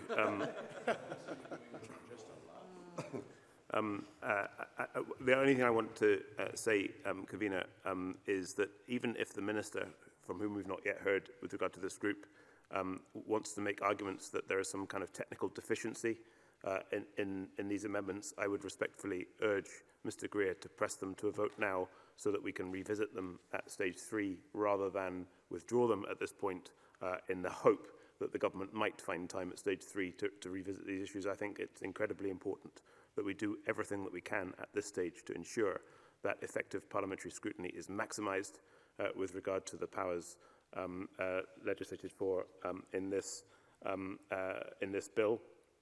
And for those reasons, the Scottish Conservatives will be supporting the amendments in this group. What the other members indicated a wish to contribute. Minister. Thank you, Convener. I say at the outset I want to agree to these amendments, and I will not oppose these amendments here and now. I do think, and this is not an excuse, and Ross Greer knows this because I've had a conversation with him about it, I do think there are issues in the amendment that require change. And I also think they do preempt the work that is being done with the Parliament authorities, which we were very happy to instigate, which is taking place in great detail, to ensure that this is done in the best possible way. The technical issues I have, amongst others, is that I think that the 15 days issue is problematic in terms of the flexibility and the ability of the Parliament to plan its procedures. I also think that the Delegated Powers Committee is not only the right place for this to happen, but probably needs to be enhanced to allow it to happen. And there are some issues with the powers of the Delegated Powers Committee that would also need to be adjusted. But those are issues which we can address. One of the issues that arises in legislation like this is we have to balance between what we think is absolutely perfect and what we think will be able to work, because that's what members want to work. The best is often the enemy of the good, if I may use that Platonic remark. And therefore, I'm happy to endorse what Ross Greer is trying to do, to ask him to work with us over the next few days to get some amendments to this that's actually going to make it work properly. And then we'll be in a position to have a process that is better than the process in the bill. Can I make one final observation, however? I am still very keen on a criteria-driven process. I think it's really important that we have criteria by which we can judge our decisions. We may wish on occasions to reach those criteria. There may be special circumstances in which we do so. But if we understand the criteria that we apply, whether when we are choosing whether it's affirmative or super affirmative or negative, then we'll be in much firmer ground when we come to the difficult decisions, the decisions that could go either way. And therefore, I would want to see within this process a continuation of the criteria-driven system that we are trying to put into the bill. But with that, I'm therefore relaxed about its passage. I don't think this needs to be forced to a division. That will be up to individual members, and we can then do our best to undertake some changes to this. And if Ross Greer will make a commitment to do so, I make that commitment, and then we can move on. Ross Greer to wind up. Happy to make that commitment to the Minister. Welcome the appetite from the committee. I think we can press on this and make any necessary technical amendments at stage 3. Okay, the question therefore is that Amendment 174 be agreed to or well agreed? No, there will be a division. So all those in favour, please raise their hand.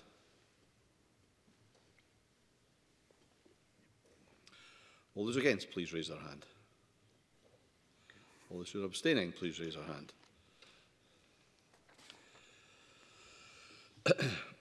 Amendment 174, there were 6 votes for, there were 0 against, there were 5 abstentions. Amendment 174 is therefore agreed to. I call Amendment 36 in the name of Neil Findlay, already debated with Amendment 149. And I remind members that if Amendment 36 is agreed to, I cannot call Amendment 37. James Kelly, to move or not move? Move. The question is that Amendment 36 be agreed to, or well agreed? No. There will be a division. All those in favour, please raise their hand.